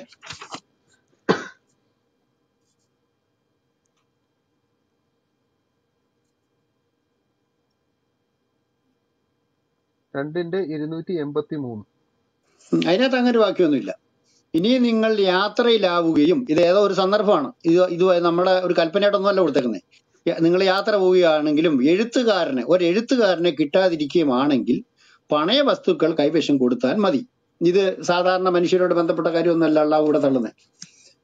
ഇനി നിങ്ങളിൽ ഒരാൾ മറ്റൊരാളെ വല്ലതും വിശ്വസിച്ചേൽപ്പിച്ചാൽ ആ വിശ്വാസമർപ്പിക്കപ്പെട്ടവൻ തന്റെ വിശ്വസ്തത നിലനിർത്തുകയും തന്റെ രക്ഷിതാവിനെ സൂക്ഷിക്കുകയും ചെയ്യട്ടെ.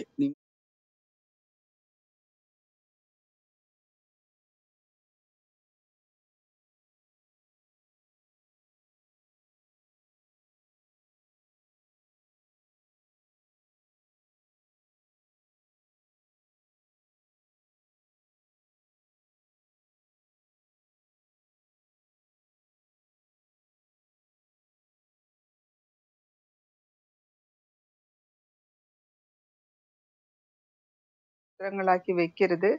അങ്ങനെ വല്ലവനും ചെയ്താൽ അള്ളാഹുമായി അവന് യാതൊരു ബന്ധവുമില്ല. നിങ്ങൾ കരുതലോടെ വർത്തിക്കുകയാണെങ്കിൽ അല്ലാതെ അത് അവനെപ്പറ്റി നിങ്ങൾക്ക് താക്കീത് നൽകുന്നു. അവനിൽ അത്രേ നിങ്ങൾ തിരിച്ചു ചെല്ലേണ്ടത്. എന്ന് പറഞ്ഞാല് ഒരു മുസ്ലിമിന് മുസ്ലിം മാത്രമേ ഫ്രണ്ട് ആകൂ. അപ്പോ അള്ളാഹ് ഹാപ്പിയാണ്. പക്ഷെ മുസ്ലിം വിശ്വാസിക്ക് കാഫിറിനെ ഫ്രണ്ട് ആക്കിയാൽ അള്ളാഹുവിന് ദേഷ്യം വരും. അങ്ങനെ അള്ളാഹു അവനോടുള്ള കണക്ഷൻ വിട്ടിട്ട് പിന്നെ അവൻ ഫ്രണ്ടായി നടിക്കുകയാണെങ്കിൽ പ്രശ്നമില്ല. അവൻ കരുതലോടെ വർത്തിക്കുകയാണെങ്കിൽ അല്ലാതെ. എന്ന് പറഞ്ഞാൽ അവിടെ ഈ കരുതലോടെ വർത്തിക്കുക എന്ന് പറഞ്ഞാൽ ഫ്രണ്ടായിട്ട് നിനക്ക് നടിക്കാം, പക്ഷെ നീ ആത്മാർത്ഥമായിട്ട് അവനോട് പെരുമാറാൻ പാടില്ല. അതായത് ഇവിടെ കാപട്യം ചെയ്യാമെന്നാണ് പറയുന്നത്. നിങ്ങൾ കപട ഫ്രണ്ടായി ഇരിക്കാം. അള്ളാഹുവിന്റെ കൽപ്പനയാണിത്. നിങ്ങൾ കപടമായിട്ട് ആത്മാർത്ഥത ഇല്ലാതെ നിങ്ങൾക്ക് അവരോട് അപ്പം മിത്രത ഈ നടിക്കാം. വാക്യപ്രകാരം എല്ലാരും ഓർത്തോണം, നിങ്ങളുടെ മുമ്പിൽ വന്ന് കാണിക്കുന്ന എല്ലാം അഭിനയങ്ങളാണ്, കള്ളമാണ്. ഈ ജയിലിൽ കിടക്കുന്ന മദനി ആ മക്കളെയും ഭാര്യയൊക്കെ വിളിച്ച് ആണയിട്ടില്ലേ, കള്ളമാണ്, അഭിനയിക്കുകയാണ്. ഓക്കെ, ഇനി നിങ്ങൾ ഈ പറഞ്ഞ വാക്യത്തിലേക്ക് വരാം. 283 282 വായിക്കുമ്പോൾ അതിന്റെ പശ്ചാത്തലം മനസ്സിലാവും. സത്യവിശ്വാസികളെ, ഒരു നിശ്ചിത അവധി വെച്ചുകൊണ്ട് നിങ്ങൾ അന്യോന്യം വല്ല കടമിടപാടുകളും നടത്തിയാൽ, ഇതാണ് ഇതിന്റെ പശ്ചാത്തലം. അതിനകത്ത് ഒരു എഴുത്തുകാരനെ വിളിച്ച് കടത്തിന്റെ കാര്യങ്ങളൊക്കെ എഴുതി വെക്കണം എന്നാ പറഞ്ഞത്. ഇനി യാത്രയിലാണെങ്കിൽ ഒരു എഴുത്തുകാരനെ കിട്ടിയില്ലെങ്കിൽ എങ്ങനെ വേണമെന്നാ പറഞ്ഞത്. ഇതിനകത്ത് കള്ളസാക്ഷ്യം പറയുന്നൊന്നുമില്ല. മുസ്ലിമും തമ്മിൽ കച്ചവടം നടത്തുമ്പോൾ പറ്റിക്കരുത്, നാട്ടുകാരെ പറ്റിക്കാം എന്നാണ് എന്റെ അർത്ഥം. അതിനകത്ത് ഈ വാക്യം ഇല്ല. എങ്ങനെയുണ്ട് അള്ളാഹുവിന്റെ തങ്ങളെ? പാസ്റ്ററെ, പറ്റിക്കാമെന്നുള്ളതിന് 2 വാചനങ്ങളുണ്ട് ഖുറാനില്. 5:89 ആരെങ്കിലും ഒന്ന് വായിച്ചേ. 5:89 2:225 ഒന്ന് വായിച്ചേ. അതായത് വെറുതെ പറയാം, വെറുതെ ശപഥം ചെയ്യാന്നുണ്ട് അവിടെ. 5:89 Allah does not call you to account for what is vain.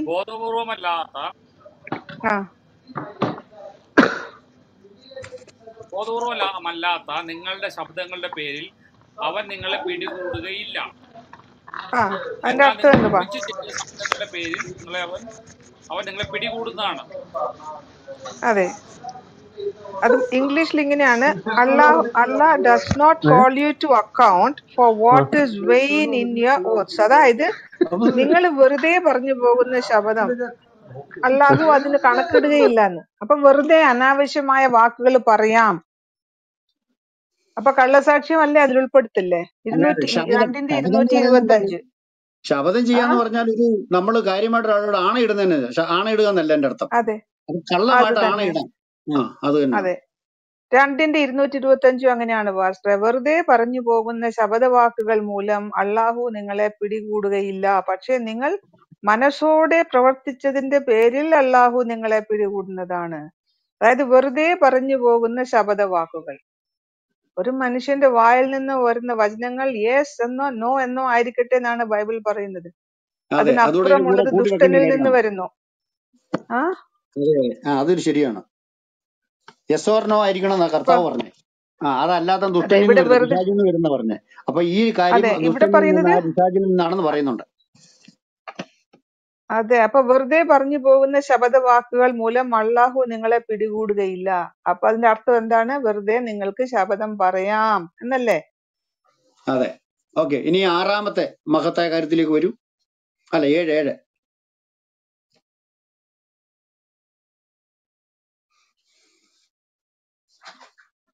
God is love.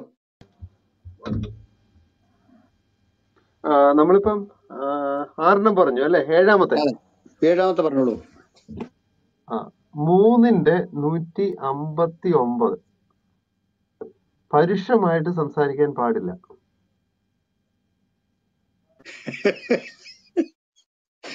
എന്തെല്ലാം കോമഡികളാ പറയുന്നറിയോ. പരുഷമായിട്ട് സംസാരിക്കാൻ പാടില്ല കേട്ടോ. എല്ലാരും കേട്ടോടെ. നമ്മുടെ റൂമുകളിൽ വന്നിരുന്നോണ്ട് ഇവന്മാര് പറയുന്ന എല്ലാം ഭയങ്കര സൗമ്യമായിട്ടാണ്. പരുഷമായിട്ട് തെറി പറയുക, വീട്ടുകാരെ പറയുക, ഇതൊന്നും പരുഷമല്ല കേട്ടോ. എല്ലാം ഭയങ്കര നമ്മുടെ പിന്നെ യഹിയാടൊക്കെ ചോദിച്ചാൽ മതി എങ്ങനെ സംസാരിക്കേണ്ടത്. പുള്ളി നമ്മളെ സംസാരിക്കാൻ പഠിപ്പിക്കും, വളരെ സൗമ്യമായിട്ട് പഠിപ്പിക്കും. അല്ലെങ്കിൽ സ്പൂണീസോട് ചോദിച്ചാൽ മതി, അവർ പഠിപ്പിക്കും. ഇവന്മാരെല്ലാം ഇവിടെ വന്നിരുന്ന് സംസാരിക്കുന്നവരുടെ ഒക്കെ ഗുണം അറിയണമെങ്കിൽ ഇവിടുത്തെ ആ ചാറ്റിനകത്തോട് നോക്കിയേച്ചാൽ മതി. ആ പാരമ്പര്യവും പൈതൃകവും ഒക്കെ അമ്മമാരുടെ ഭാഷകളിലൂടെ ഇവിടെ എഴുതി വിടുന്നുണ്ട്. വളരെ നല്ലൊരു വാക്യമാണ്. ഇനി വാക്യത്തിലേക്ക് പോകാം. 3:159 അല്ലേ?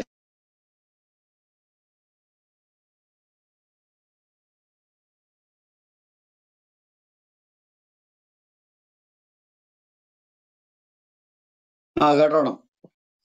നബിയെ എന്നുള്ള ബ്രാക്കറ്റാണ് ഇത്, ചുമ്മാ കിടക്കുകയാണ്. അള്ളാഹുവിൽ നിന്നുള്ള കാരുണ്യം കൊണ്ടാണ് നീ അവരോട് സൗമ്യമായി പെരുമാറിയത്. നീ ഒരു പരുഷ സ്വഭാവിയും കഠിനഹൃദയനുമായിരുന്നുവെങ്കിൽ നിന്റെ ചുറ്റിൽ നിന്നും അവർ പിരിഞ്ഞു പോയി കളയുമായിരുന്നു. ആകയാൽ നീ അവർക്ക് മാപ്പ് കൊടുക്കുകയും അവർക്ക് വേണ്ടി പാപമോചനം നേടുകയും ചെയ്യുക. കാര്യങ്ങളിൽ നീ അവരോട് കൂടിയാലോചിക്കുകയും ചെയ്യുക.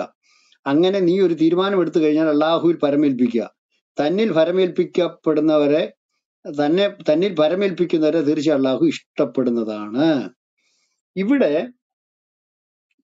എന്താണ് ഇതെവിടാണ് ഇങ്ങനെ മറ്റുള്ളവർ പരുഷമായി പെരുമാറുന്നു? അവിടെ എവിടെ കൽപ്പന കിടക്കുന്നത്? മുഹമ്മദിനോട് പറയാണ്, നീ അള്ളാഹുവിൽ നിന്നുള്ള കാരുണ്യം കൊണ്ടാണ് നീ അവരോട് സൗമ്യമായി പെരുമാറിയത് എന്ന് പറയും. ഇത് എവിടെ നടന്നൊരു സംഭവമാണ്.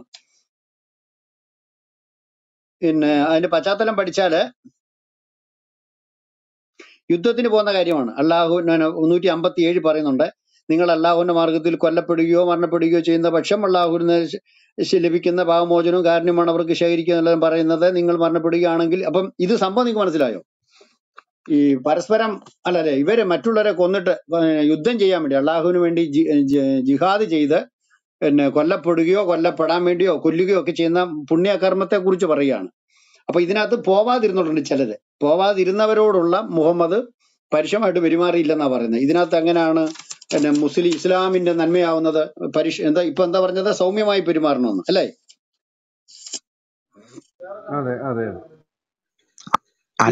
ഇത് മുസ്ലിങ്ങള് യുദ്ധത്തിന് പോകുമ്പോൾ ഉള്ള പരുഷം സംഭവമാണ്. അല്ല പാസ്റ്ററെ, അവർ നിങ്ങളിൽ രൂക്ഷത കണ്ടെത്തണം എന്നാണ് തൗബയിൽ പറഞ്ഞിരിക്കുന്നത്. നിങ്ങളുടെ അടുത്തുള്ള മനുഷ്യരോട് യുദ്ധം ചെയ്യുക. 123 റഫറൻസ് പറഞ്ഞു. പാവം അള്ളാഹുവിന്റെ അടുത്ത കൽപ്പന കേട്ടോണം. ആ വാക്യം അവർ നിങ്ങൾ അതെ 123 ഒന്ന് ആരെങ്കിലും എടുക്കാമോ? ഏതിന്റെയാ? 9-ന്റെ. 9:123.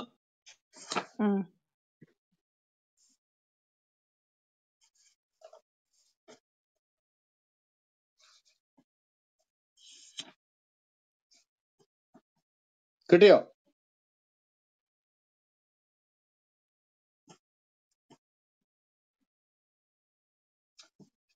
അയ്യോ, ആരും എടുക്കുന്നില്ലേ? എടുക്കുന്നുണ്ടോ? ഞാൻ എടുക്കാം. 9:123 കേട്ടോണം. സത്യവിശ്വാസികളെ, നിങ്ങൾ നിങ്ങളുടെ അടുത്ത് താമസിക്കുന്ന സത്യനിഷേധികളോട് യുദ്ധം ചെയ്യുക. ഭയങ്കര സൗമ്യമായിട്ട് ഇടപെടുന്ന കാര്യം കേട്ടോ. സൗമ്യത കൂടിപ്പോയി. എന്നിട്ട് അവിടെ പറയണം, അവർ നിങ്ങളിൽ രൂക്ഷത കണ്ടെത്തണം. അടുത്ത് താമസിക്കുന്ന സത്യനിഷേധികളോട്, എന്നെങ്കിൽ മുസ്ലിങ്ങൾ അല്ലാത്തവരോട് നിങ്ങൾ യുദ്ധം ചെയ്യണം, അവർ നിങ്ങളിൽ രൂക്ഷത കണ്ടെത്തണം എന്നാണ്. അപ്പൊ ഇതിനകത്ത് എവിടാണ് സൗമ്യമായി പെരുമാറണം എന്ന് പറഞ്ഞ് സംഭവം മനസ്സിലായോ നിങ്ങൾക്ക്? കേൾവിക്കാർക്ക് മനസ്സിലായോ? ഈ ഇസ്ലാമിന്റെ അതിപ്പോ മുഹമ്മദിന്റെ അനുയായികളിൽ കുറെ പേര് യുദ്ധത്തിന് പോവാതിരുന്നപ്പോൾ അവരോട് പുള്ളി മിണ്ടാതിരുന്ന കാര്യമാണ് പറയുന്നത്. മറ്റുള്ളവർ കുറച്ചു പേര് പോയി. ഇതാണ്, അല്ലാതെ ഇത് സർവ്വ മനുഷ്യർക്കും ഉള്ള ഒരു നന്മയായിട്ട് മുഹമ്മദ് മുസ്ലിങ്ങൾ പഠിപ്പിക്കുന്ന ഒരു കാര്യമേ അല്ല. മുഹമ്മദ് അതുപോലെ നീ 9:29 സൗമ്യമായി പെരുമാറുന്ന ഉണ്ട്. കാര്യമേ പറയുന്നത്. വായിച്ചോ, പറഞ്ഞു. Pastor 9:29 fight those who do not believe in Allah or the last day nor forbid what Allah and റസൂൽ. അതായത് അല്ലാഹുവും അവന്റെ ദൂതനും ഹറാമാക്കിയതിനെ ഹറാമായി കണക്കാക്കാതിരിക്കുകയും ഹലാലാക്കിയതിനെ ഹലാലാക്കാതിരിക്കുകയും ചെയ്യുന്നവരോട് കത്തിലു, ഫൈറ്റ് പറഞ്ഞ കത്തിലു എന്ന് പറഞ്ഞാല് അവരെ കൊല്ലുന്നത് വരെ യുദ്ധം ചെയ്യുക, അല്ലെങ്കിൽ അവരോട് പെരുമാറുക. ഫൈറ്റ് ദോസ് എന്ന് പറഞ്ഞാൽ അവിടെ കത്തിലുവാണ്. Nor abide by the true religion, അതായത് ഇവരുടെ സത്യമതത്തെ പിന്തുടരാത്തവരോടൊക്കെ അവരെയൊക്കെ യുദ്ധം ചെയ്ത് കീഴ്പ്പെടുത്തുക. അപ്പൊ ഇതാണോ നല്ല പെരുമാറ്റം? സൗമ്യമായ പെരുമാറ്റം അന്യമതസ്ഥരോട് അതെ, ഭയങ്കര നല്ല സൗമ്യമാണ്. പെരുമാറ്റം.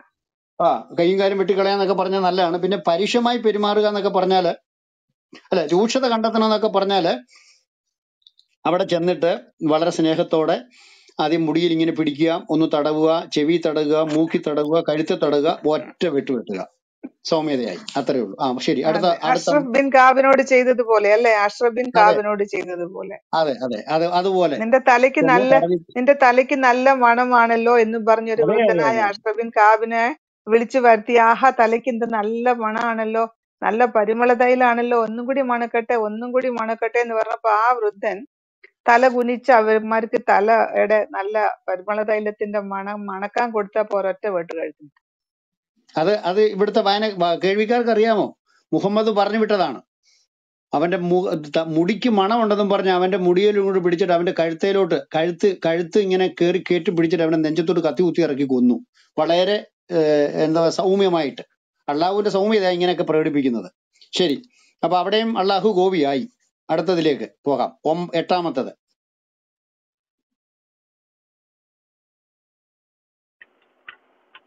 ഓക്കെ, 8-ാമത്തെ എനിക്കൊന്ന് 7-ന്റെ തന്നെ ഒരു റിപ്പീറ്റ് ആണ്. ആളുകളോട് സൗമ്യമായിട്ടുള്ള വാക്കുകൾ പറയണം. 20-44. 20-44. സൗമ്യമായിട്ട് പറഞ്ഞാല് 111 വായിച്ചു നോക്കിയാൽ മതി. വളരെ സൗമ്യമായിട്ട് അദ്ദേഹം അള്ളാഹു സംസാരിക്കുന്നുണ്ട് അതിനകത്ത്. എന്നാലും നമുക്കിതൊന്ന് വായിച്ചേക്കാം.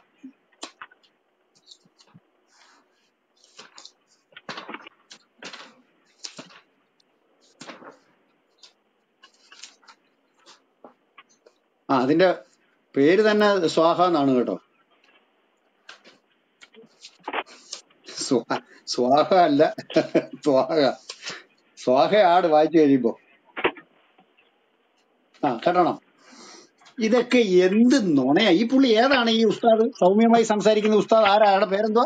സയ്യിദ് കബീർ ഉസ്താദോ? എന്തൊരു ഇവർക്കൊക്കെ എങ്ങനെയാ ഈ നുണ പറയാൻ പറ്റുക? നിങ്ങൾ ആ വാക്യം ഞാൻ വായിക്കാം. എന്നിട്ട് നിങ്ങൾ അവനോട് സൗമ്യമായി വാക്കു പറയുക. അവൻ ഒരു വേള ചിന്തിച്ച് മനസ്സിലാക്കിയേക്കാം, അല്ലെങ്കിൽ ഭയപ്പെട്ടു എന്ന് വരാം. കേട്ടോണം. നിങ്ങൾ അവനോട് ആരോടാന്നറിയോ? നിങ്ങളുടെ നാട്ടുകാരോടൊന്നല്ല, നിങ്ങൾ അടുത്ത് താമസിക്കുന്ന വ്യക്തികളോടൊന്നല്ല. പിന്നെ എങ്ങനെയാണ്? ഫറവോന്റെ അടുക്കലാണ്. നോക്കിയേ, നിങ്ങൾ രണ്ടുപേരും ഫിറവോന്റെ അടുത്തേക്ക് പോവുക. തീർച്ചയായും അവൻ അതിന് അക്രമകാരി ആയിരിക്കുന്നു. ഈ ഇവരുടെ മൂസയും ഹൂറും കൂടെ കൂടി, ഹാരോനും കൂടെ കൂടി ഫറവോന്റെ അടുക്ക് ചെല്ലുമ്പോൾ അവനോട് സംസാരിക്കാൻ പറയുന്ന കാര്യമാണ്. അല്ലാതെ ഇത് സർവ്വ മനുഷ്യനും ഉള്ള കൽപ്പനയൊന്നുമല്ല. ഇത് ഒരു പച്ചക്കള്ളാണ്, ഒരു വലിയ ഇന്റർനാഷണൽ തക്കിയാണ്. പാസ്റ്ററെ, ഒരു വചനം അന്നിസ 4:148 പറയുന്നത്, ചീത്ത വാക്ക് പരസ്യമായി പറയരുത്, ദ്രോഹിക്കപ്പെട്ടവൻ ഒഴികെ.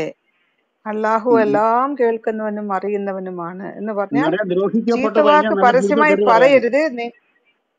നിങ്ങൾക്ക് മറ്റവൻ തെറി പറഞ്ഞാൽ നിങ്ങൾക്ക് തെറി പറയാം എന്നാണ് ഇവിടെ പറയുന്നത്. നിങ്ങൾ ദ്രോഹിക്കപ്പെട്ടവൻ ഒഴികെ. അപ്പൊ നിങ്ങൾക്ക് ദ്രോഹമുണ്ടെന്ന് തോന്നിക്കഴിഞ്ഞാൽ നിങ്ങൾക്ക് ചീത്ത വാക്ക് പരസ്യമായി പറയാം എന്നല്ലേ അതിന്റെ അതിന്റെ കൂടെ അർത്ഥം? നമ്മൾ മുമ്പ് പറഞ്ഞ ബാക്കിയും കൂടെ കൂട്ടി വെക്കണം. 111 അള്ളാഹു സൗമ്യമായി പറയുന്ന ഒരു വാചകം വായിച്ചു കേൾപ്പിക്കണോ? ആ ആ കേൾപ്പിക്ക.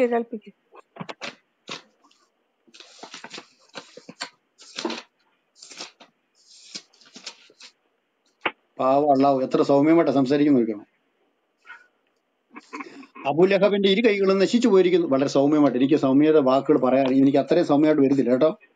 എനിക്കറിയത്തില്ല, എന്റെ സ്വഭാവം അതിനകത്ത് അങ്ങനെ ആയതുകൊണ്ടായിരിക്കും. ഇതെങ്ങനെ പറയാം? അബൂലഹബിന്റെ ഇരു കൈകളും നശിച്ചിരിക്കുന്നു, അവൻ നാശമടയുകയും ചെയ്തിരിക്കുന്നു. മുടിഞ്ഞു തീർച്ചയായിട്ടുമെന്നായി പറയുന്നത്. അവന്റെ ധനമോ അവൻ സമ്പാദിച്ചു വെച്ചതോ അവന് ഉപകാരപ്പെടുകയില്ല. തീജ്വാലകളുള്ള നരകാഗ്നിയിൽ അവൻ പ്രവേശിക്കുന്നതാണ്. വിറക് ചുമട്ടുകാരി അവന്റെ ഭാര്യയും അതുപോലെ തന്നെ നരകത്തിൽ കിടന്ന് പൊരിയുന്ന അവളുടെ കഴുത്തിൽ ഈന്തപ്പന നാരുകൊണ്ടുള്ള ഒരു കയറും ഉണ്ടായിരിക്കും. വളരെ സൗമ്യമായ അള്ളാഹുവിന്റെ എന്താ സൗമ്യമായുള്ള പറച്ചിലാണ്. എല്ലാരും കേട്ടു കാണുമല്ലോ അല്ലേ?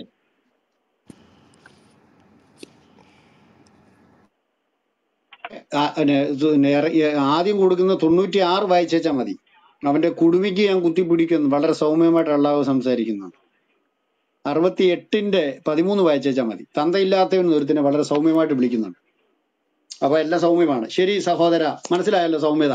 ഇനിയും 9 പോയാട്ടെ. ഫിറോനോട് പറയുന്ന കേട്ടോ, അല്ലാതെ ഇസ്ലാമിന്റെ കൽപ്പനയൊന്നും അല്ലാതെ. ഓക്കെ, അടുത്തത് 9 31:18. അഹങ്കാരത്തോടുകൂടി നടക്കാൻ പാടില്ല. അഹങ്കാരത്തോടുകൂടി നടക്കാൻ പാടില്ല. നടക്കാൻ പാടില്ല. ഭയങ്കര കൽപ്പനയാണല്ലോ. അതൊരു നല്ല നന്മയല്ലേ? അതും അതിന് ഞാൻ ഇനി വിശദീകരണം തരണ്ട. 31 എന്ന് പറയുന്നത് ലൂക്കുമാന്റെ കഥയാണ്. ലൂക്കുമാൻ മോനോട് പറയുന്ന കാര്യമാണ്. അത് ഇസ്ലാമിയരും അള്ളാഹും മുഹമ്മദും ഒന്നും പഠിപ്പിച്ചൊന്നുമല്ല. ലൂക്കുമാന്റെ കാര്യമാണ്. അത് ഞാൻ നേരത്തെ പറഞ്ഞു. അലക്സാണ്ടർ ദ ഗ്രേറ്റ് ആണെന്ന് അവര് പറയുന്നുണ്ട്. അതിന് തെളിവൊന്നുമില്ല. ഈ ലൂക്കുമോൻ ആരാണെന്ന് നാസ പോലും അന്വേഷിച്ചിട്ട് ഇതുവരെ കണ്ടുപിടിക്കാൻ പറ്റിയിട്ടില്ല. പിന്നെ ലൂക്ക് മോനോട് പറയുന്ന കാര്യമാണ്. ലൂക്കിന്റെ മോനോട് പറയുന്ന കാര്യമാണ് സൗമ്യമായി നടക്കുക. ഇപ്പൊ പറഞ്ഞ എന്തോ അഹങ്കാരത്തോടുകൂടി നടക്കരുന്ന്. ഇല്ലില്ല, അവൻ നടന്നു കാണത്തില്ല. ആരാ നമുക്കിട്ട് അറിയത്തില്ല, ചെറുക്കൻ ആരാന്നും അറിയത്തില്ല. അതുകൊണ്ട് ആ കൽപ്പന മുസ്ലിങ്ങൾക്കും ഉള്ളതല്ല, നമുക്കും ഉള്ളതല്ല, ലോകത്താർക്കും ഉള്ളതല്ല. ലൂക്കുമാന്റെ കഥയാണ്. അത് വിട്ടേരെ. അത് നമ്മൾ നേരത്തെ പറഞ്ഞോണ്ട് നമുക്ക് വിടാം. അടുത്ത പറഞ്ഞോളൂ, 10. അപ്പോഴും അതും ഒരു തക്കിയാണ്, ഇസ്ലാമിന്റെ നന്മയല്ല. അടുത്തത് 23:3.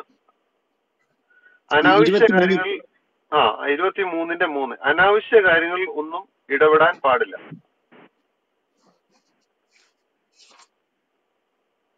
അങ്ങനെയാണെങ്കിൽ ഈ പുള്ളി പിന്നെ സൈനബയുടെ വിഷയത്തിൽ ഇടപെടാൻ പാടില്ലായിരുന്നല്ലോ.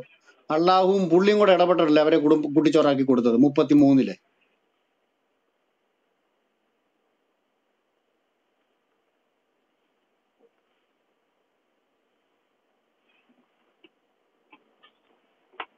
എന്താ പറഞ്ഞ അന്യന്റെ കാര്യത്തിൽ ഇടപെടണോ? അനാവശ്യ കാര്യങ്ങളിൽ ഒന്നും ഇടപെടുവാൻ പാടില്ല. 23:3. മുഹമ്മദ് ചെയ്തതേ അതല്ലേ മുഴുവൻ ചെയ്ത്. അതെ, ഈ വായിച്ച് കേൾപ്പിക്കാം. 1, 2, 3, 4. തങ്ങളുടെ നമസ്കാരത്തിൽ ഭക്തി ഉള്ളവരും അനാവശ്യ കാര്യത്തിൽ നിന്ന് തിരിഞ്ഞു കളയുന്നവരും സക്കാത്ത് നിർവഹിക്കുന്നവരുമായ വിശ്വാസികൾ വിജയം പ്രാപിക്കും. മുസ്ലിങ്ങളെ കുറിച്ചുള്ളതാണ്. മുസ്ലിങ്ങൾ എങ്ങനെ വേണമെന്ന് ഇനി ബാക്കിയുള്ളവരുടെ കേൾക്കണം കേട്ടോ. അത് മാത്രല്ല, അതല്ല നിങ്ങളിങ്ങനെയൊക്കെ എഴുതി വെച്ചാൽ എന്തുവായി പറയുന്നത് അല്ലേ? തങ്ങളുടെ ഗുഹ്യാവയവങ്ങളെ കാത്തു സൂക്ഷിക്കുന്നതിനെ കാണാം. അതും ഒരു നന്മയാത്. എന്താണ് ഇയാള് പറയാഞ്ഞെ? തങ്ങളുടെ ഗുഹ്യാവയവങ്ങളെ കാത്തു സൂക്ഷിക്കുന്നതിനും അത്രയാണ്. മുസ്ലിങ്ങൾക്കുള്ള ആകെ സൂക്ഷിക്കേണ്ട ഒറ്റ ഒരു സാധനം അത് മാത്രമേ ഉള്ളൂ. അള്ളാഹു ആ കാര്യത്തിൽ ഭയങ്കര കൺസേണാണ്. പെണ്ണാന്നേലും ആണാന്നേലും ഈ സ്ഥലങ്ങൾ സൂക്ഷിച്ചോണം. അത് ഇടയ്ക്കിടയ്ക്ക് പറയുന്നുണ്ട്. സ്വർഗത്തിൽ ചെല്ലുമ്പോൾ ഈ സാധനം സൂക്ഷിക്കാത്തവരെ കയറത്തില്ലെന്നാ പറയുന്നത്. അങ്ങനെയാണെങ്കിൽ എനിക്കറിയത്തില്ല, മുഹമ്മദിന് അങ്ങോട്ട് കയറാനേ പറ്റിയല്ല. ഏറ്റവും ദുരുപയോഗം ചെയ്തൊരു സാധനമാണ് മുഹമ്മദ്. അപ്പൊ പിന്നെ എനിക്കറിയത്തില്ല. ഇനി നോക്കിക്കോണേ, 6-ാമത്തെ വാക്യം കൂടെ പറയാം. പാസ്റ്ററെ ഞാൻ ചോദിക്കട്ടെ, മുഹമ്മദ് അറബികൾക്ക് വേണ്ടി അല്ലെങ്കിൽ ഖുറൈശികൾക്ക് വേണ്ടി വന്ന അവരുടെ നാട്ടിൽ വന്ന പ്രവാചകനാണ്. എന്തിനാണ് ഇയാൾ പോയിട്ട് മുൻ വേദക്കാരുടെ കാര്യങ്ങളിൽ ഇടപെട്ട് അവരെ എല്ലാം വാളുകൊണ്ട് വെട്ടി ഒന്നുകിൽ മതത്തിൽ ചേര് അല്ലെങ്കിൽ നിങ്ങൾ ചാകണം എന്നും പറഞ്ഞിട്ട് ഇറങ്ങി പുറപ്പെട്ടത്. മറ്റുള്ളവരുടെ കാര്യത്തിൽ ഇടപെടാൻ ഇയാൾക്ക് എന്താ അവകാശം? എന്തിനാണ് അടുത്തുള്ള ഗോത്രങ്ങളെ എല്ലാം പോയി വെട്ടിക്കൊന്നത്? സ്വന്തം കാര്യത്തിൽ ഇടപെട്ട് ശരി അള്ളാഹു ആണ് നിന്റെ ദൈവം, നീ അവിടെ ആയത്തിറക്കിക്കൊണ്ട് അവിടെ ഇരുന്നാ പോരായിരുന്നു. അള്ളാഹുവിനെ അവര് പറയുന്ന അള്ളാഹുവിനെ തന്നെ ആരാധിക്കുന്നവരാണല്ലോ യഹൂദന്മാരും മറ്റും. എന്തിനാണ് അവരെയൊക്കെ പോയി വെട്ടിക്കൊന്നത്? ഈ ചോദ്യങ്ങൾ ചോദിക്കാൻ പാടില്ല, കേട്ടിട്ട് പൊട്ടന്മാരെ പോലെ മിണ്ടാതെ പോവുക. ലീസിസ്റ്റിനും ഈ ഇത്രയും ബോധം ഉണ്ടാകാൻ പാടില്ല കേട്ടോ, മനസ്സിലായല്ലോ? ചോദ്യങ്ങൾ ചോദിക്കാനേ പാടില്ല. അല്ല, അപ്പൊ നമുക്ക് അടുത്തൊരു ചോദ്യം കൂടെ ചോദിക്കണമല്ലോ ലീസിസ്റ്റ് ചോദിച്ചതിന്റെ കൂട്ടത്തിൽ. ഈ സയ്യിദും സൈനബയും കൂടെ സമാധാനത്തോടെ ജീവിച്ച ആ വീട്ടിൽ ആ ഭർത്താവില്ലാത്ത സമയത്ത് കയറി ചെന്ന് ഭാഗിക വസ്ത്രത്തോടു കൂടി ആ സ്ത്രീയെ കണ്ട് മോഹമുദിച്ച് അള്ളാഹുവും മുഹമ്മദൂടെ കൂടി ആ കാര്യത്തിനകത്ത് ഇടപെട്ട് കാര്യം സാധിച്ചു കഴിഞ്ഞാൽ നിനക്ക് തന്നിരിക്കുന്നു എന്ന് പറഞ്ഞ് അവളെ സയ്യിദിന്റെ കാര്യം സാധിച്ചു കഴിഞ്ഞ് സൈനബയെ മുഹമ്മദിന് കെട്ടിച്ചു കൊടുത്ത് അന്യന്റെ കാര്യത്തിൽ ഇടപെട്ട അള്ളാഹു അല്ലേ ഈ കൽപ്പന ലംഘിച്ച ഒന്നാമത്തെ ആള്. ദത്തുപുത്രന്റെ കുടുംബജീവിതം തകർത്ത് അതിനകത്ത് ഇടപെട്ട ആളല്ലേ മുഹമ്മദ്. അപ്പൊ അത് രണ്ടാമത്തെ. ഇതെന്തോ ഈ പറയുന്നത്? ഇതും അതുകൊണ്ട് ഒരു ബന്ധമില്ല സഹോദരന്മാരെ. ഇത് മുസ്ലിം സ്ത്രീകൾ ഇനി അടുത്ത് നോക്കണം കേട്ടോ. ഈ ഗുഹ്യാഭയം കാത്തു സൂക്ഷിക്കുക എന്ന് പറഞ്ഞ അർത്ഥം എന്താ പറയുക? പുള്ളി അതിനെ വിശദീകരിക്കുന്നുണ്ട്. അള്ളാഹു ആരാ മോനെന്നറിയോ?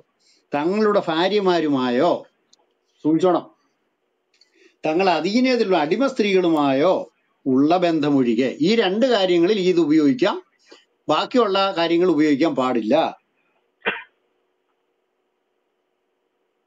അപ്പൊ അങ്ങനെ സൂക്ഷിക്കുന്നവർക്കാണ്. അപ്പൊ മുഹമ്മദിന് അങ്ങനെ പോയാലും ഗോപിയാണല്ലോ സ്വർഗം. കാരണം അടിമ സ്ത്രീകളല്ലാത്തവരെ പുള്ളി ഉപയോഗിച്ചിട്ടുണ്ടല്ലോ, ദാനം ചെയ്യുന്നവരെ ഉപയോഗിച്ചിട്ടുണ്ടല്ലോ. അപ്പോൾ വരുമ്പോഴും അത് അശുദ്ധമായ ഒരു അവയവമാണല്ലോ പുള്ളിയുടേത്. പിന്നെ വേലക്കാരി എടുത്ത് പോയിട്ടുണ്ടല്ലോ, അപ്പൊ അതും പ്രശ്നമായല്ലോ. അപ്പൊ മുഹമ്മദിന് പോലും ഈ കൽപ്പന അനുസരിക്കാൻ പറ്റിയിട്ടുമില്ല. ഇത് സർവ്വലോകത്തിനുള്ള നന്മയൊന്നും അല്ല സഹോദരന്മാരെ, ഇത് മുഹമ്മദിന്റെ അടിമകൾക്കുള്ള കൽപ്പനയാണ്, നാട്ടുകാർക്കുള്ളതല്ല. ശരി, ഇനിയും 11-ാമത്തത്. പാസ്റ്റർ ഒരു കാര്യം കൂടെ, ഈ അള്ളാഹു തന്നെ ഈ കൽപ്പന തെറ്റിച്ചിരിക്കുന്നതായിട്ട് നമുക്ക് ഖുർആൻ 18:80 കാണാം. 18:80 ഒരു ഒരു പാപം കൊച്ചു പയ്യനെ ഒരു നബി വെട്ടിക്കൊല്ലുകയാണ്. അത് അള്ളാഹുവിന്റെ കൽപ്പനയല്ലേ? അതായത് 18:80 പറയുന്നു, ഒരു ബാലനെ 2 പ്രവാചകന്മാര് കണ്ടെത്തിയിട്ട് ആ ബാലൻ കളിച്ചോണ്ടിരിക്കുക റോട്ടില്. അതില് അൽ ഖദർ എന്ന് പറയുന്ന ഇവരുടെ പ്രവാചകൻ ആ കൊച്ചിന്റെ കഴുത്ത് വെട്ടി ആ തല വേർപെടുത്തിയിട്ട് ആ തല ഭിത്തിയിലടിച്ചു നശിപ്പിച്ചു എന്നാണ്. അപ്പൊ കൂടെ ഉണ്ടായിരുന്ന മറ്റേ പ്രവാചകൻ ചോദിച്ചു, നീ എന്തിനാ കൊന്നത്? അപ്പൊ പറഞ്ഞു, ഇവൻ വലുതാകുമ്പോ, ഈ കുട്ടി വളർന്ന് വലുതാകുമ്പം അവൻ സത്യനിഷേധിയാകുമെന്ന് ഞാൻ ഭയപ്പെട്ടു.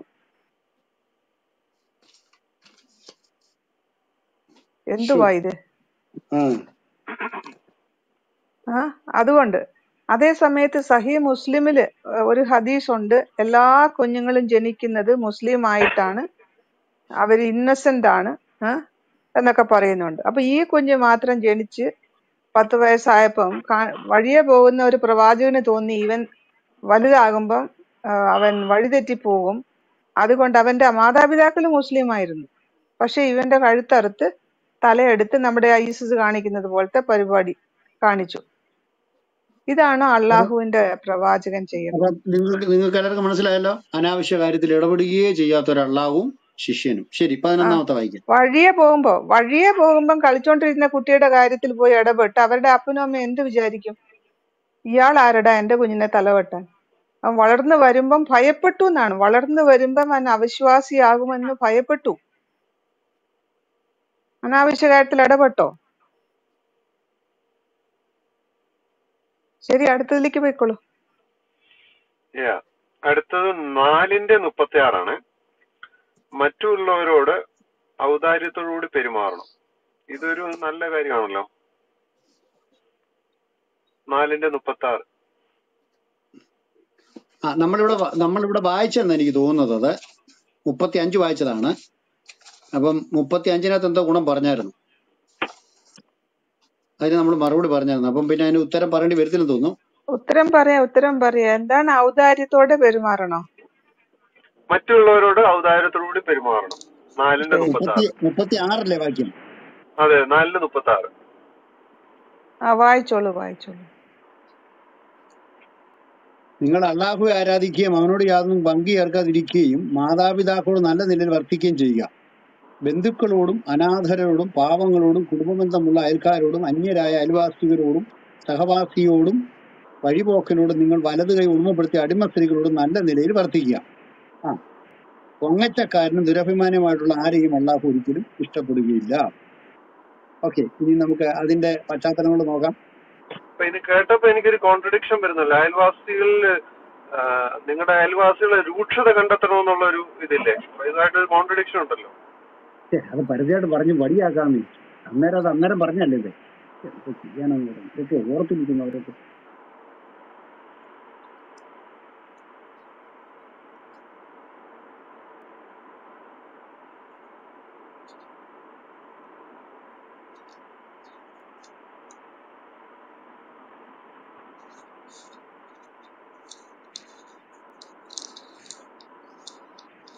നാലാം അധ്യായം 4:36. ഓക്കെ.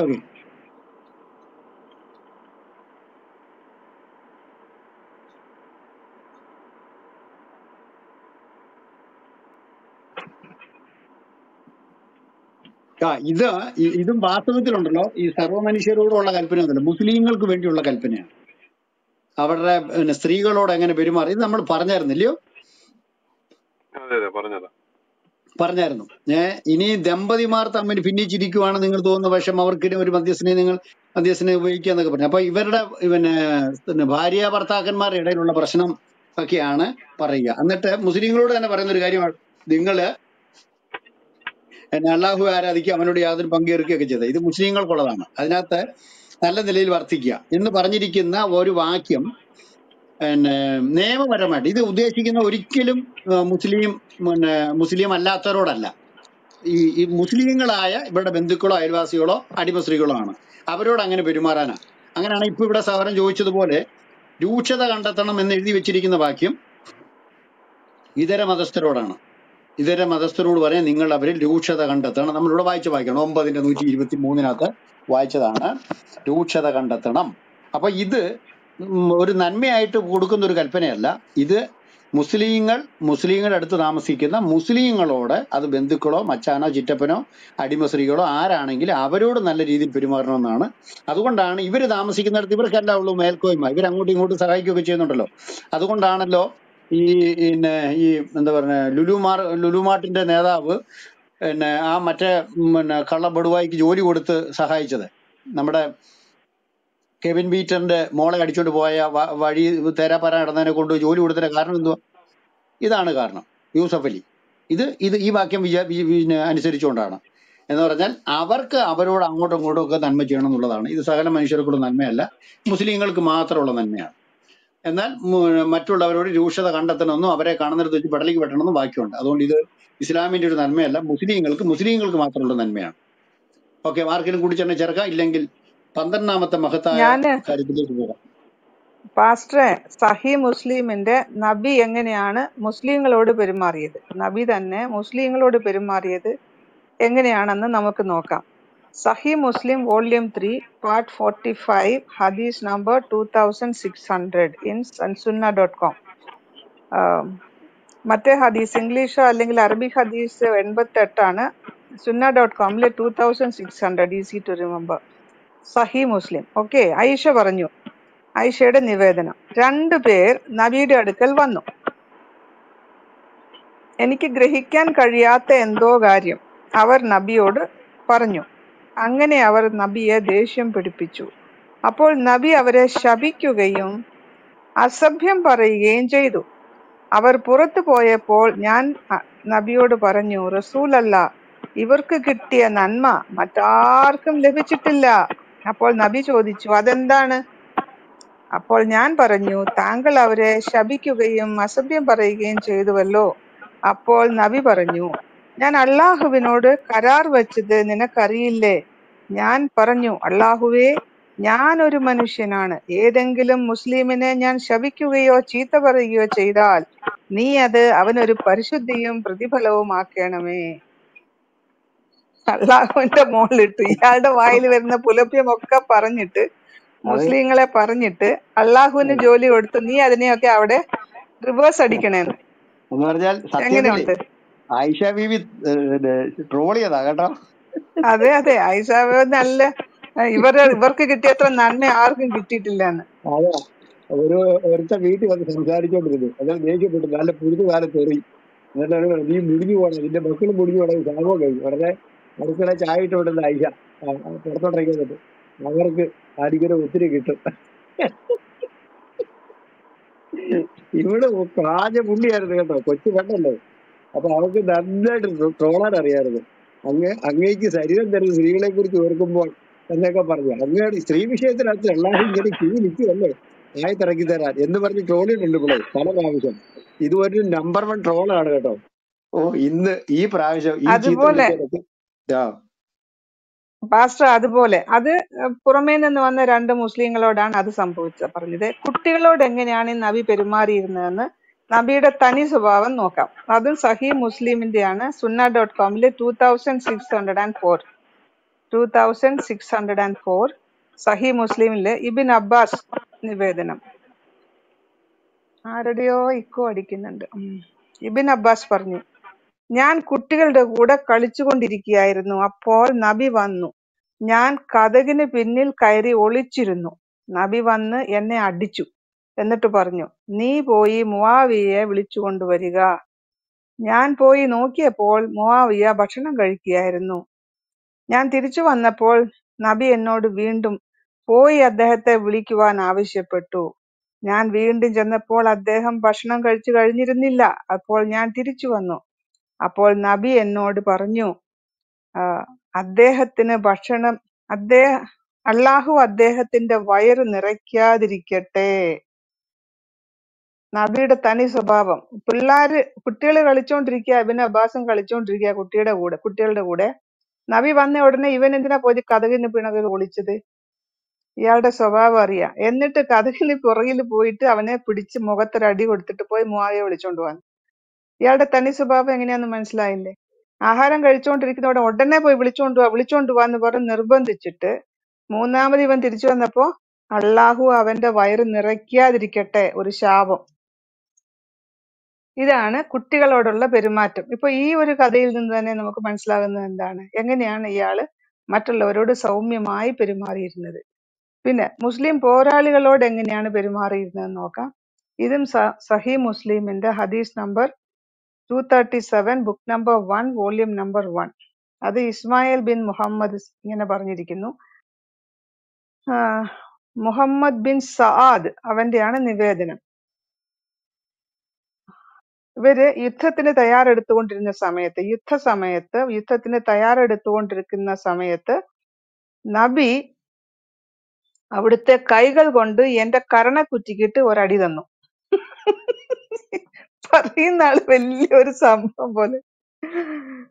ഇവര് യുദ്ധത്തിന് തയ്യാറെടുത്തുകൊണ്ടിരുന്ന സമയത്ത്, അത് കൊള്ളയടിക്കാൻ തയ്യാറെടുത്തുകൊണ്ടിരുന്ന സമയത്ത് നബി അവിടുത്തെ കൈകൾ കൊണ്ട് എന്റെ കരണ കുറ്റിക്കിട്ട് ഒരടി തന്നു. എന്നിട്ട് പറഞ്ഞു, ഹേ സാദ്, അല്ലയോ സാദേ, നീ യുദ്ധത്തിന് ഒരുങ്ങുകയാണോ? ഞാൻ ചിലർക്ക് കൊടുക്കും, ചിലർക്ക് കൊടുക്കുകയില്ല എന്ന് പറഞ്ഞു. പറഞ്ഞ അടി കൊടുക്കുന്നത് ചിലർക്ക് ഞാൻ അടി കൊടുക്കും, ചിലർക്ക് കൊടുക്കില്ല. അതുകൊണ്ട് ഞാൻ നിനക്കൊരെണ്ണം തന്ന് നീ വെച്ചോന്ന്. വലിയ എന്തോ സംഭവം കിട്ടിയതുപോലെ. ഇങ്ങനെയാണ് ഇവര് കൊള്ളയടിക്കാൻ പോകുന്നവരോട് പെരുമാറിയിരുന്നത്. എങ്ങനെയുണ്ട് പാസ്റ്റർ ഇയാളുടെ സ്വഭാവം? വളരെ മഹത്തായ സൗമ്യല്ലേ? ആചാരങ്ങൾ. പിന്നെ ഭയങ്കര സൗമ്യനാണ്, പാവം. പിന്നെ ഒരു കൊച്ചിന്റെ മുഖത്ത് ഒരിക്കൽ തുപ്പുകയും ചെയ്യുന്നുണ്ട്. അങ്ങനെയും പുള്ളി സൗമ്യത വെളിപ്പെടുത്തിയിട്ടുണ്ട്. അത് പോട്ടെ. അതിന് അടുത്തത് നോക്കൂ, ഒരു 12ാമത്തെ മഹത്തായ നന്മയിലേക്ക് പോകാം. സയ്യിദ് കബീർ ഉസ്താദിന്റെ 12ാമത്തെ നന്മ കേക്കട്ടെ. അടുത്തെങ്കിലും ഒന്ന് ഒരു പോസിറ്റീവായിട്ട് പറയണേ. കാരണം പറയാം ഇതെനിക്ക് വളരെ ഇഷ്ടപ്പെട്ട ഒരു നന്മയാണ്. പറയാം. അതിഥികളെ സൽക്കരിക്കണം. 51:26. അത് വളരെ സൗമ്യം, വളരെ എന്താ പറയുക, പോസിറ്റീവ് ആയിട്ടല്ലേ? അങ്ങനെ നമ്മൾ നെഗറ്റീവ് പോസിറ്റീവ് വേണോ? നെഗറ്റീവ് മാത്രം പോസിറ്റീവ് ആയിട്ട് പറയാം. ഇത് വായിച്ചിട്ട് നല്ലൊരു കാര്യമാണ്. അതിഥികളെ സൽക്കരിക്കണം. അതെ. അതെ, പിന്നെ ഞാൻ അതിനെ കുറിച്ച് ഉപദേശം പറയണം കേട്ടോ. കാരണം എന്റെ അപ്പുറത്തെ വീട്, ഞാൻ പോസിറ്റീവായിട്ട് പറയാം കേട്ടോ, ആരും ചിരിക്കുകയും ചെയ്യാം. എന്റെ അപ്പുറത്തെ വീട്ടുകാർ നല്ല ഒരു വീട്ടുകാരാണ് കേട്ടോ. ആമേ, അവരുടെ വീട്ടിൽ വരുന്നവരൊക്കെ കാര്യമായിട്ട് വിളിച്ചു കൊണ്ടുവരികയും കാല് കഴുകി വീട്ടിൽ സ്വീകരിക്കുകയും കാല് തുടച്ചു കൊടുക്കുകയും പിന്നെ ഭക്ഷണമേശയിലേക്ക് അവരെ നയിക്കുകയും അതിനുശേഷം ഒരു 10-30 ഐറ്റങ്ങൾ ഇങ്ങനെ മേശപ്പുറത്ത് നിരത്തി വെച്ച് നല്ല ഒന്നാം തരം രീതിയിൽ സൽക്കരിക്കുകയും ചെയ്യുമായിരുന്നു. കേട്ടല്ലോ എല്ലാവരും? പക്ഷെ അത് ഞാൻ ചെയ്യുന്ന ഖുറാനിലുണ്ടോ? കാര്യമല്ല, ഞാൻ ചെയ്യുന്ന കാര്യമല്ല, നാട്ടുകാർ ചെയ്യുന്ന കാര്യമാണ്. നാട്ടുകാർ ചെയ്യുന്ന കാര്യമാണ്. ഓക്കെ, ഇനിയും നമ്മുടെ പിന്നെ മുഹമ്മദ് സാ പഠിപ്പിച്ച അല്ലെങ്കിൽ സു പഠിപ്പിച്ച എന്താ നമുക്ക് കേൾക്കാം. 51-ന്റെ പാസ്റ്ററെ 20. പാസ്റ്ററെ പാസ്റ്ററെ നല്ല ഒരു ഇതുണ്ടല്ലോ, നമ്മുടെ അൽനൂറിനകത്തൊരെണ്ണം ഉണ്ടല്ലോ, എവിടെ പോയി ആഹാരം കഴിക്കണം എന്ന്. അത് നമുക്ക് എടുക്കാം. ഇതൊന്ന് വായിച്ചു തരണം. ഈ ആ മഹത്തായ ആ എല്ലാവരും ഒന്ന് കേട്ടോണേ. ആ നാട്ടുകാർക്ക് സർക്കാരും കൊടുക്കണം കേട്ടോ. ഇനി ഞാൻ പറഞ്ഞത് എന്റെ നാട്ടുകാർ കൊടുത്ത കാര്യമാണ് കേട്ടോ, ഞാൻ കൊടുത്ത കാര്യമല്ല. എന്റെ നന്മയെന്ന് പറഞ്ഞൊന്ന് എഴുതി വെച്ചോളായിരുന്നു. ഓക്കെ, മഹത്തായ കൽപ്പന കേട്ടോണേ. 26. അനന്തരം അദ്ദേഹം ധൃതിയിൽ തന്റെ ഭാര്യ അടുത്തേക്ക് ചെന്നു, എന്നിട്ട് തടിച്ച കാളക്കുട്ടി വീഴ്ച കൊണ്ടുവന്നു. ഇതാണ് സൽക്കാരം. ഹലോ, ഗോഡീസ്ലവ്. അയ്യോ, ഇതിന്റെ അകത്ത് ഇത് പറഞ്ഞേക്കുന്ന അതിഥികളെ സൽക്കരിക്കണമെന്നാണ്. അതെ, ഇത് 51 നാട്ടുകാർ സൽക്കരിച്ച കാര്യമാണ്. ഇബ്രാഹിമിന്റെ വീട്ടിൽ വന്നപ്പോൾ സാറ കറി വെച്ചുകൊണ്ട് കൊടുത്തെന്ന്. അതുകൊണ്ട് മുസ്ലിങ്ങൾക്ക് എന്താ ഗുണം? നിങ്ങളിങ്ങനെ നന്മ പോസിറ്റീവ് ആക്കണം എന്ന് പറഞ്ഞാൽ ഞാൻ എന്തോ ചെയ്യും ഇതൊക്കെ. അനന്തരം അദ്ദേഹം ധൃതിയിൽ ഭാര്യ അടുത്തേക്ക് ചെന്നു, എന്നിട്ടൊരു കാളക്കുട്ടിയെ വേവിച്ചുകൊണ്ട് വന്നു. അവരെല്ലാം കൂടെ ഇരുന്ന് തിന്നു. ഇതിനെന്താണ് ഇത് മുസ്ലിങ്ങളോട് എന്താ ബന്ധം? നമ്മളിപ്പോ ഒരു മുസ്ലിമിനെ വീട്ടിൽ ചെന്ന് പറഞ്ഞാൽ കാളക്കുട്ടി അരച്ചോണ്ട് തരുമോ അവര് നമുക്ക്? ഈ സയ്യിദ് പിന്നെ എന്താ സയ്യിദ് ഉസ്താദ് ചെയ്യുവോ? സയ്യിദ് കബീർ ഉസ്താദ് ചെയ്യുന്ന കാര്യമാണോ? നമ്മൾ ചെന്ന് കഴിഞ്ഞാൽ കഴുത്തിറക്കത്തല്ലേ ഉള്ളൂ, അല്ലാതെ നമ്മൾ എന്ന് പറഞ്ഞാൽ കാളക്കുട്ടി ഇറക്കത്തില്ലല്ലോ. അതായത് ഏതെങ്കിലും രീതിയിൽ ഒരു നന്മയാക്കി മാറ്റാൻ പറ്റുമോ? അതിഥികളെ സൽക്കരിക്കണം എന്നുള്ള രീതിയിലാക്കാൻ പറ്റുമോ? ആ രീതിയിലൊന്ന് കണ്ടു. ആക്കാനാണെങ്കിൽ ഉസ്താദിനെ വിളിച്ച ഉസ്താദ് നല്ല ഒന്നാം തരം പിന്നെ ഏഷ്യൻ പെയിന്റോ അതുകൊണ്ട് വരും. എന്നിട്ട് പുള്ളി നല്ല ഒന്നാം തരം വെളുപ്പിച്ച് തരും. പുട്ടിയിടുവെന്ന് അച്ഛൻ കുഞ്ചാൻ പറഞ്ഞു. ബ്രദറെ പുട്ടിയിട്ട് വരും. വായിച്ചു കേട്ടോ ബ്രദറെ പറഞ്ഞു. നല്ല ഒരു പോസിറ്റീവ് ഒരെണ്ണം ഞാൻ വായിക്കാം. അൽ-നൂർ ചാപ്റ്റർ 24-ാമത്തെ ചാപ്റ്ററിന്റെ 61. അതില് മനുഷ്യന്മാര് എവിടെ പോയിട്ട് ആഹാരം കഴിക്കണം എന്നാ പറയണത്. അന്ധന്റെ മേൽ കുറ്റമില്ല, മുടന്തന്റെ മേൽ കുറ്റമില്ല, രോഗിയുടെ മേൽ കുറ്റമില്ല. നിങ്ങളുടെ വീടുകളിൽ നിന്നോ, അതായത് അന്ധന്മാരും മുടന്തന്മാരും രോഗികളും നിങ്ങളുടെ വീട്ടിൽ നിന്നോ പിതാക്കന്മാരുടെയോ മാതാക്കളുടെയോ സഹോദരന്മാരുടെയോ സഹോദരിമാരുടെയോ പിതൃവ്യന്മാരുടെയോ മാതൃ സഹോദരന്മാരുടെയോ മാതൃ സഹോദരിമാരുടെയോ നിങ്ങളുടെ കയ്യിൽ താക്കോൽ കൈവശമുള്ള വീടുകളിൽ നിന്നോ നിങ്ങളുടെ സ്നേഹിതന്റെ വീടുകളിൽ നിന്നോ നിങ്ങൾ ഭക്ഷണം കഴിക്കുന്നതിൽ കുറ്റമില്ല. മനസ്സിലായോ? കേട്ടോ? മനസ്സിലായി. അതായത് അന്ധനോ മുഴന്തനോ അവന്റെ അല്ല ഒരു രോഗിയാണെങ്കിൽ നിങ്ങളുടെ വീട്ടിൽ നിന്നോ, പിതാക്കൾ എന്ന് പറഞ്ഞ ഒരാൾക്ക് ഒരു പിതാവല്ലേ ഉണ്ടാവുള്ളൂ. ഇനി പിതാക്കന്മാരെന്ന് എങ്ങനെയാ പറയുന്നത് അറിയത്തില്ല. മാതാവെന്ന് പറഞ്ഞാൽ ഒരു മാതാവല്ലേ ഉണ്ടാവുള്ളൂ. മാതാക്കളുടെ പിന്നെ എല്ലാ ബന്ധുക്കളെയും പറഞ്ഞിട്ട് ആരുടെ വീട്ടിൽ നിന്ന് വേണമെങ്കിൽ, അല്ലെങ്കിൽ നിങ്ങളുടെ സ്വന്തം താക്കോല് കൈവശമുള്ള വീട്ടിൽ നിന്നോ നിങ്ങൾക്ക് ആഹാരം കഴിക്കാം. അല്ല പിന്നെ എവിടെ പോയിട്ട് അവര് കഴിക്കേണ്ടത്? കുറ്റമില്ല എന്ന്. നിങ്ങൾ ഭക്ഷണം കഴിക്കുന്നതിൽ കുറ്റമില്ല. നിങ്ങൾ ഒരുമിച്ചോ വെവ്വേറെയോ കഴിച്ചാലും കുറ്റമില്ല. അയ്യോ, ഉഗ്ര കൽപ്പനയാ ഗോഡെ. എന്തൊരു കൽപ്പനയാണ്! അത് ഭയങ്കര കൽപ്പനയാ. അത് പറഞ്ഞാല് ഇല്ലെങ്കിൽ ഇവരാരും വീടുകളിൽ നിന്ന് കഴിക്കത്തില്ലായിരുന്നു കേട്ടോ. ഈ കൽപ്പന കിട്ടിയില്ലായിരുന്നെങ്കിൽ നമ്മുടെ ഉസ്താദുമാരൊക്കെ നാട്ടുകാരുടെ വീട്ടിൽ കയറാൻ പോലെ. ഈ നാണം മാനമുണ്ടോ? എന്നെ നീ നിന്റെ ഒരുത്തനോട് പറയാ, നമ്മൾ പറയാ, എടാ നിന്റെ അപ്പന്റെ വീട്ടിൽ നിന്ന് അമ്മയുടെ വീട്ടിൽ ബന്ധുവിന്റെ വീട്ടിൽ നീ ഭക്ഷണം കഴിച്ചോളാൻ. അതിനെന്തിനാ പറയുന്നേ? നമ്മൾ പോയാൽ കഴിക്കുന്നതല്ലേ. അതിനിപ്പോ പ്രത്യേകിച്ച് അള്ളാഹുവിന്റെ കൽപ്പനയായിട്ട് ഇറങ്ങേണ്ട കാര്യം എന്തോ?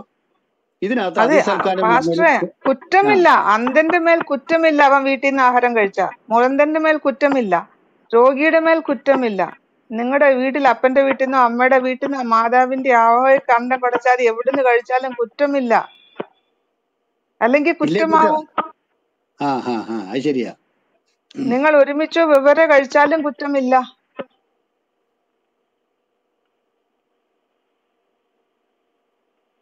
അല്ല, ഈ ഇദ്ദേഹമേ ഈ ആഹാരത്തിന്റെ കാര്യം പറയുമ്പോ നിങ്ങള് വളരെ ഇതായിരിക്കണം. അപ്പൊ സൈനബിനെ കെട്ടിക്കൊണ്ട് വന്ന ദിവസം വീട്ടിൽ കുറെ പേര് ആഹാരം കഴിക്കാൻ വന്നവരോട് എങ്ങനെയാ അദ്ദേഹം പെരുമാറിയത്?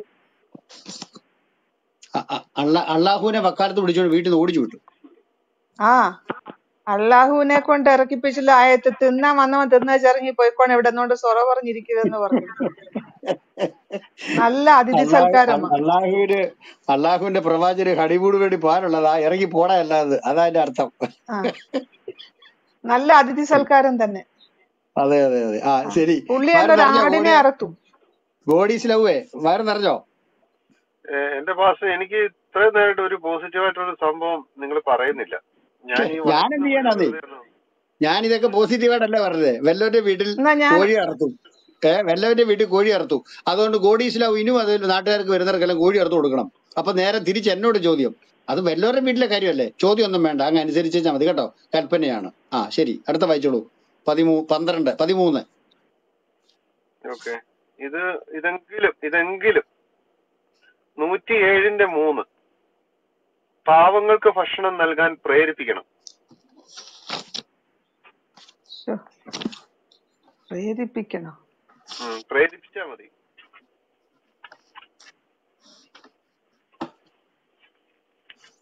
പാവങ്ങളാക്കിയിട്ട് അവർക്ക് ഭക്ഷണം നൽകാൻ പ്രേരിപ്പിക്കണം. ഓക്കെ, ഇസ്ലാമിന്റെ മതത്തെ കുറിച്ച് കേട്ടോ. നാട്ടുകാർക്ക് എല്ലാവർക്കും ഉള്ള കൽപ്പനയൊന്നുമല്ല. മതത്തെ വ്യാജമാക്കുന്നവൻ ആരെന്ന് നീ കണ്ടുപോ. മതത്തെ, ഇസ്ലാമിന്റെ മതമാണ്. അനാഥ കുട്ടിയെ തള്ളിക്കളയുകയും പാവപ്പെട്ടവന്റെ ഭക്ഷണത്തിൽ കല്ലുവാരിയിടുകയും പാവപ്പെട്ടവന്റെ ഭക്ഷണത്തിന്റെ കാര്യത്തിൽ പ്രോത്സാഹനം നടത്താതിരിക്കുകയും ചെയ്യുന്നതിന് എത്രയാ അത്? അപ്പൊ അനാഥ കുട്ടികളെ തള്ളിക്കളയാതിരിക്കണം, പാവപ്പെട്ടവന്റെ ഭക്ഷണത്തിന്റെ കാര്യത്തിൽ പ്രോത്സാഹനം കൊടുക്കണം. നാട്ടുകാർക്ക് അവൻ മതത്തെ സത്യമാക്കുന്നതിനാണ്, വ്യാജമാക്കുന്നതിനല്ലെന്ന് പറയുന്നുണ്ടല്ലോ. അപ്പം വ്യാജമാക്കുന്നതിന് ഇങ്ങനെയാണ്, വ്യാജമാക്കാത്ത ഇങ്ങനെയാണ്. ഇത് ഈ സർവ്വ മനുഷ്യർക്കുള്ളൊരു കൽപ്പനയല്ല, ഇത് മുസ്ലിങ്ങൾക്കുള്ളതാണ്. ഒരു മിനിറ്റ് നോക്കട്ടെ.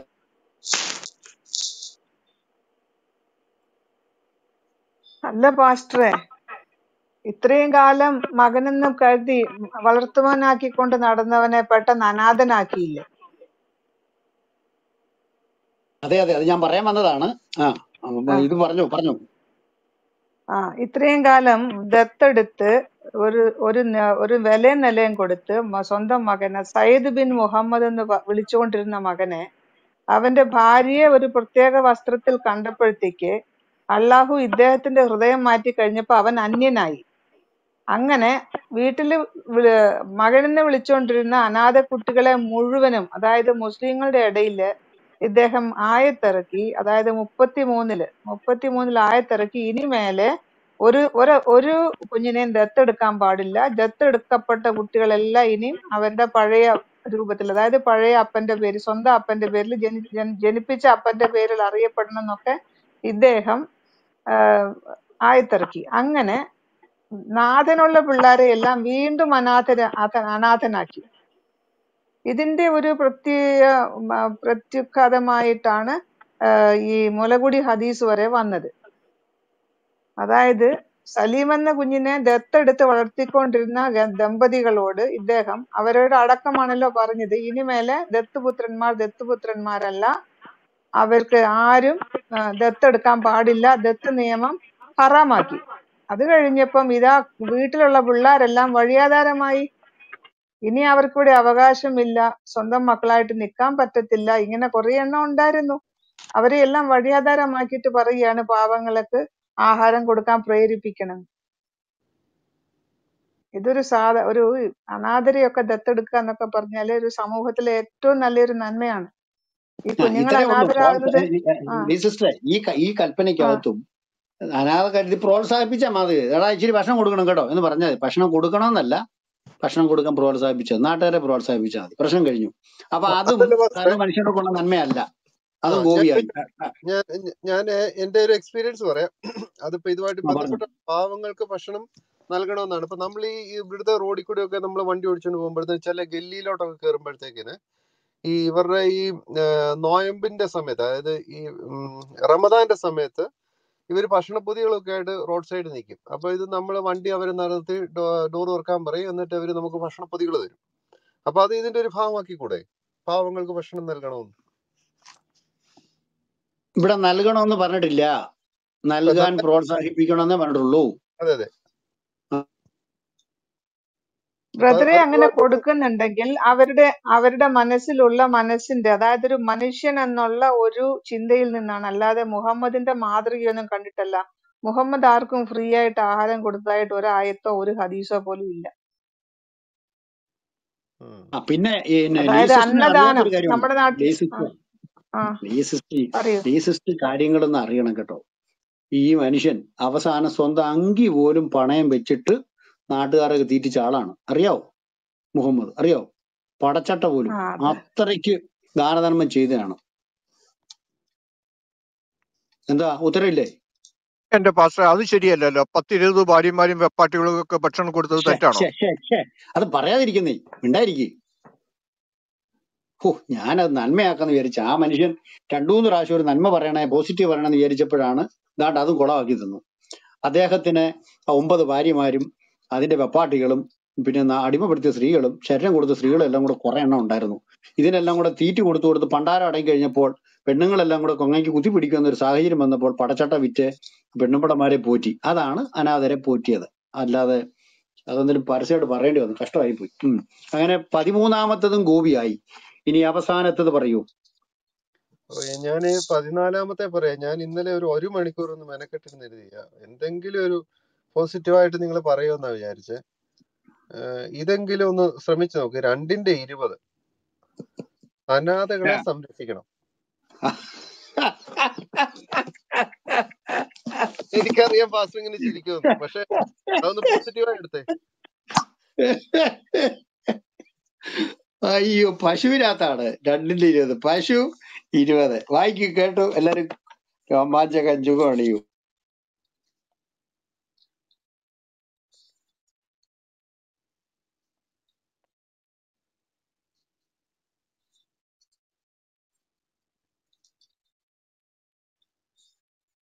വായിക്കാം. റെഫറൻസ് തെറ്റിയോന്ന് എനിക്കറിയത്തില്ല. 2:20 മിന്നൽ അവരുടെ കണ്ണുകളെ റാഞ്ചിയെടുക്കുമാറാകുന്നു. അവർക്ക് വെളിച്ചം നടക്കുമ്പോഴെല്ലാം അവർ ആ വെളിച്ചത്തിൽ നടന്നു പോകും. ഇരുട്ടാകുമ്പോൾ അവർ നിന്നു പോവുകയും ചെയ്യും. അള്ളാഹു ഉദ്ദേശിച്ചിരുന്നുവെങ്കിൽ അവരുടെ കേൾവിയും കാഴ്ചയും അവരെ തീരെ നശിപ്പിച്ച് കളയുക തന്നെ ചെയ്യുമായിരുന്നു. അവൻ തീരെ നശിപ്പിച്ചു. നിസ്സംശയം അള്ളാഹു ഏത് കാര്യത്തിനും കഴിവുള്ളവനാണ്. അപ്പൊ ഇതല്ല റെഫറൻസ്. മാറ്റി മാറിപ്പോയെന്ന് തോന്നുന്നത് പുള്ളി. പക്ഷെ ഇങ്ങനെ ഒരു സംഭവം ഉണ്ടോ? അനാഥകളെ പിന്നെ ഉണ്ട്. അനാഥരെ അനാഥരെന്നില്ലേ, അതോ വിധവമാരെ? എങ്ങനെ? അനാഥകളെ, അതെ, വിധവന്മാരിക്കുമല്ലോ അനാഥകൾ. അനാഥകൾ നാഥനില്ലാതെ പോയ. അങ്ങനെ കുറെ ഭാര്യമാര് നമ്മുടെ മഹാനായ പ്രവാചകന്റെ ഭാര്യാപദത്തിൽ അലങ്കരിച്ചിരുന്നു, പത്നിപദങ്ങൾ അലങ്കരിച്ചിരുന്നു. അതിലൊന്നാണ് സൈനബയെ ഒരു ഭാര്യയും ഭർത്താവ് സയ്യിദിന്റെ കൂടെ മര്യാദയ്ക്ക് ജീവിച്ചിരുന്നതാണ്. അത് അടിച്ചു പിരിച്ച് അവളെ അനാഥയാക്കിയതിനു ശേഷം അദ്ദേഹം അവൾക്കൊരു ജീവിതം കൊടുത്തു. അത് വലിയൊരു പുണ്യമായ കാര്യമാണ്. അതുപോലെ തന്നെ ആരാണ് പെണ്ണിന്റെ പേര്? മറ്റൊരു പെണ്ണുണ്ടായിരുന്നു. അവളെ യുദ്ധത്തിന് പോയ വഴിക്ക് യുദ്ധം ചെയ്ത് അവിടെ ഭർത്താവിനെയും അപ്പനെയൊക്കെ കൊന്നതിന് ശേഷം അല്ലല്ല ബിലാലിന്റെ ഭാര്യ ആയിരിക്കും. സോഫിയയുടെ ഭർത്താവിനെ അപ്പനെയും എല്ലാം യുദ്ധത്തിൽ വെച്ച് അദ്ദേഹത്തിന്റെ ആ സൗമ്യമുള്ള വാളുകൊണ്ട് പതുക്കെ കഴുത്തറുത്ത് കൊന്ന് ഒരു കുഴിക്കകത്ത് ഇട്ടിട്ട് ശേഷം ഈ സ്ത്രീയെ നാഥനില്ലാത്തവളാക്കി. അതിനുശേഷം ആ സ്ത്രീയെ അന്ന് രാത്രി തന്നെ അദ്ദേഹം തമ്പ് കെട്ടി പുറത്തൊരു പട്ടാളക്കാരനെ കാവലും നിർത്തി രാത്രി തന്നെ അദ്ദേഹം മധുവിധു ആഘോഷിക്കുകയും ചെയ്തു. അങ്ങനെ അനാഥയായ ഒരു സ്ത്രീയെ സംരക്ഷിച്ച ചരിത്രമുണ്ട്. അത് മാത്രമല്ല ഇദ്ദേഹത്തിന്റെ ഒരു മെയിൻ ആയിട്ടുള്ള കാര്യം മറന്നുപോയി. മെയിൻ ആയിട്ടുള്ള സയ്യിദ് എന്ന മകനെ അനാഥനാക്കിയ മഹാൻ. ഞാൻ ആദ്യം പറഞ്ഞത് അങ്ങ് കേട്ടില്ലെന്ന് തോന്നുന്നു. അത് സൈനബിന്റെ കാര്യമല്ലേ പറഞ്ഞു? സൈനബിന്റെ കാര്യം പറഞ്ഞേ. സയ്യിദ് അല്ലയോ സൈനബിന്റെ ഭാര്യ? അത് അല്ല, സയ്യിദിന്റെ കാര്യം പറഞ്ഞില്ലെന്ന്, സൈനബിന്റെ കാര്യം പറഞ്ഞു. ഇല്ല അല്ല, അത് വായിച്ചായിരുന്നു. അതായത് 33-ന്റെ 4-4 5 പറയുന്ന ദത്തുപുത്രന്മാർ ഇനി പുത്രന്മാരല്ല, ഇനി മുതൽ അവർ അനാഥരാണെന്നാണ് അള്ളാഹു അതെ. ആയത്തിറക്കിയത്. 5-ാമത്തിൽ പറയും 33-ന്റെ 5 അവര് സ്വന്തം പിതാക്കന്മാരുടെ പേർ ചേർത്ത് ഇനി വിളിക്കരുത്. ജാഹിലിയ സോറി, കാലത്ത് അതായത് സ്വന്തം പിതാക്കന്മാരുടെ പേർ ചേർത്ത് വിളിക്കണം എന്ന് പറഞ്ഞാല് അഡോപ്റ്റ് ചെയ്ത പിതാക്കന്മാരുടെ പേര് പോലും മാറ്റിക്കളയണം. പിന്നെ 33-40 പറഞ്ഞിരിക്കുന്നത് നബി ആരുടെയും പിതാവല്ല. അങ്ങനെ ജാഹിലിയ കാലത്ത് ജീവിച്ചിരുന്ന അവിശ്വാസികളായ മനുഷ്യർ എന്ന് പറഞ്ഞാൽ മുസ്ലിങ്ങളല്ലാത്ത മനുഷ്യർ അവരുടെ നാട്ടിലൊക്കെ അനാഥ പിള്ളേരെയും എടുത്ത് ദത്തുമക്കളായിട്ട് എടുത്ത് വളർത്തി ജീവിതം കൊടുത്തിരുന്ന ഒരു നല്ല ആചാരത്തെ ഇയാൾ ഈ സൈനവയെ അടിച്ചു മാറ്റാൻ വേണ്ടി ആയത്തിറക്കി നശിപ്പിച്ചു കുളമാക്കി. സെയ്ദിനെ അനാഥനാക്കി മാറ്റി. സെയ്ദിന്റെ ഭാര്യ അനാഥയാക്കി. എന്നിട്ട് പുള്ളി നാഥനുമായി. ഭയങ്കര പരിഹാര ക്രിയയാണ് പുള്ളി ചെയ്തത്. ഒരു കുടുംബത്തിന് അത് ഭാര്യ ഭർത്താവ് വഴക്കുണ്ടാക്കി കഴിഞ്ഞാൽ പരിഹാരം നടത്താൻ പോകുന്ന കൗൺസിലർ രണ്ടിനെയും കൂടെ അടിച്ചു പിരിഞ്ഞിട്ട് പെണ്ണിനെ കെട്ടി പരിഹാരം തീർക്കുന്നതിനേക്കാൾ ഉത്തമമായ മാതൃക ലോകത്തെവിടെ കിട്ടും? അത് മുഹമ്മദിന്റെ മാതൃകയാണ്. പിന്നെ ഇയാള് ധാരാളം സ്ത്രീകളെ ഇങ്ങനെ അടിമ സ്ത്രീകളെയൊക്കെ നാഥനുള്ളാക്കി കൊടുത്തിട്ടുണ്ട്. അതുകൊണ്ട് ഇത് സൂപ്പറായ ഒരു കൽപ്പനയാണ്. പക്ഷെ ആ വാക്യത്തിനകത്ത് അതില്ല. വേറെ എവിടെയെങ്കിലും വാക്യത്തിനകത്തായിരിക്കും എന്ന് നമുക്ക് പ്രതീക്ഷിക്കാം. ഞാനൊന്ന് പറഞ്ഞോട്ടെ. പറഞ്ഞോളൂ. ഇത്രയും നേരം ഈ 14 കാര്യങ്ങൾ കേൾക്കാൻ വേണ്ടി കാതോർത്തിരിക്കുകയായിരുന്നു. ഇതിപ്പോ LKG പിള്ളേര് പരസ്പരം പറയുന്നതിന്റെ മൂല്യം പോലും ഇല്ലാത്ത 14 കാര്യങ്ങളായി പോയത്. ഇപ്പൊ ഇവിടെ പോസ്റ്റ് ഗ്രാജുവേറ്റ്സ് ഒക്കെ പറയുന്നത് കേട്ടില്ലേ? കേട്ടു. ഞാനിത് ഇത്രയും നമ്മുടെ വർഗീസ് പാസ്റ്റർ പറഞ്ഞതിൽ നിന്ന് മനസ്സിലാക്കിയ ഒരു കാര്യം, ഇവരിടയ്ക്കിടയ്ക്ക് പറയുന്ന പോലെ ഖുറാനെ സമീപിക്കേണ്ട ഒരു രീതിയുണ്ട്, ഒരു രീതി ശാസ്ത്രമുണ്ട്. ആ ശാസ്ത്രം നിങ്ങൾക്ക് അറിയാൻ മേലാത്തോണ്ടാണോ നിങ്ങൾ ഇങ്ങനെ ഓപ്പോസിറ്റ് ആയിട്ട് മനസ്സിലാക്കി വെച്ചേക്കുന്നത്? മനസ്സിലാക്കുന്ന രീതിയുടെ പ്രശ്നം. അങ്ങനെയല്ല, അവർക്ക് എല്ലാം ഓപ്പോസിറ്റ് ആണ് ശരി. നമ്മൾ ഒന്നെന്ന് പറഞ്ഞാൽ അത് 2 എന്നാണ് അവർ പറയുക. നല്ലതെന്ന് പറഞ്ഞാൽ തിന്മ. നേരെ ഓപ്പോസിറ്റ് ആണ് അവരുടെ എല്ലാ കാര്യങ്ങളും കിടക്കുന്നത്. അത് വെച്ചിട്ടാണ് നിങ്ങൾ വായിക്കേണ്ടത്, അല്ലാണ്ട് തിരിച്ചു വെച്ചിട്ടല്ല വായിക്കേണ്ടത്. അതുകൊണ്ടാണ് ഈ ഖുറാനെ അങ്ങനെയല്ല ബ്രദർ. നമ്മൾ മനസ്സിലാക്കരുത്. എവിടെയോ പണ്ഡിതന്മാര് പറയുന്ന ഒരു വാക്ക് കേട്ടപ്പോ അത് മുഹമ്മദ് ആക്കി എന്ന് പറഞ്ഞ പോലെ ഇതിനകത്ത് എന്തെങ്കിലും മാച്ചിങ് ആയിട്ടുള്ള ജസ്റ്റ് ചെറിയൊരു മാച്ചിങ് ഒക്കെ മതി. അത് അവരുടെ ഖുറാന്റെ അല്ലെങ്കിൽ അള്ളാവിന്റെ അല്ലെങ്കിൽ മുഹമ്മദ് നബിയുടെ ഗുണമായിട്ടൊക്കെ മാറ്റാൻ പറ്റും എന്ന് മാത്രമേ ഉള്ളൂ. എല്ലാ തിന്മയും അങ്ങനെ സഹോദരന്മാർ 14 ഗുണങ്ങളും അവസാനം ഗോപിയായി, ശവമായി, പാനായി. ഇനി എന്തിയോ നമുക്ക് അറിയത്തില്ല.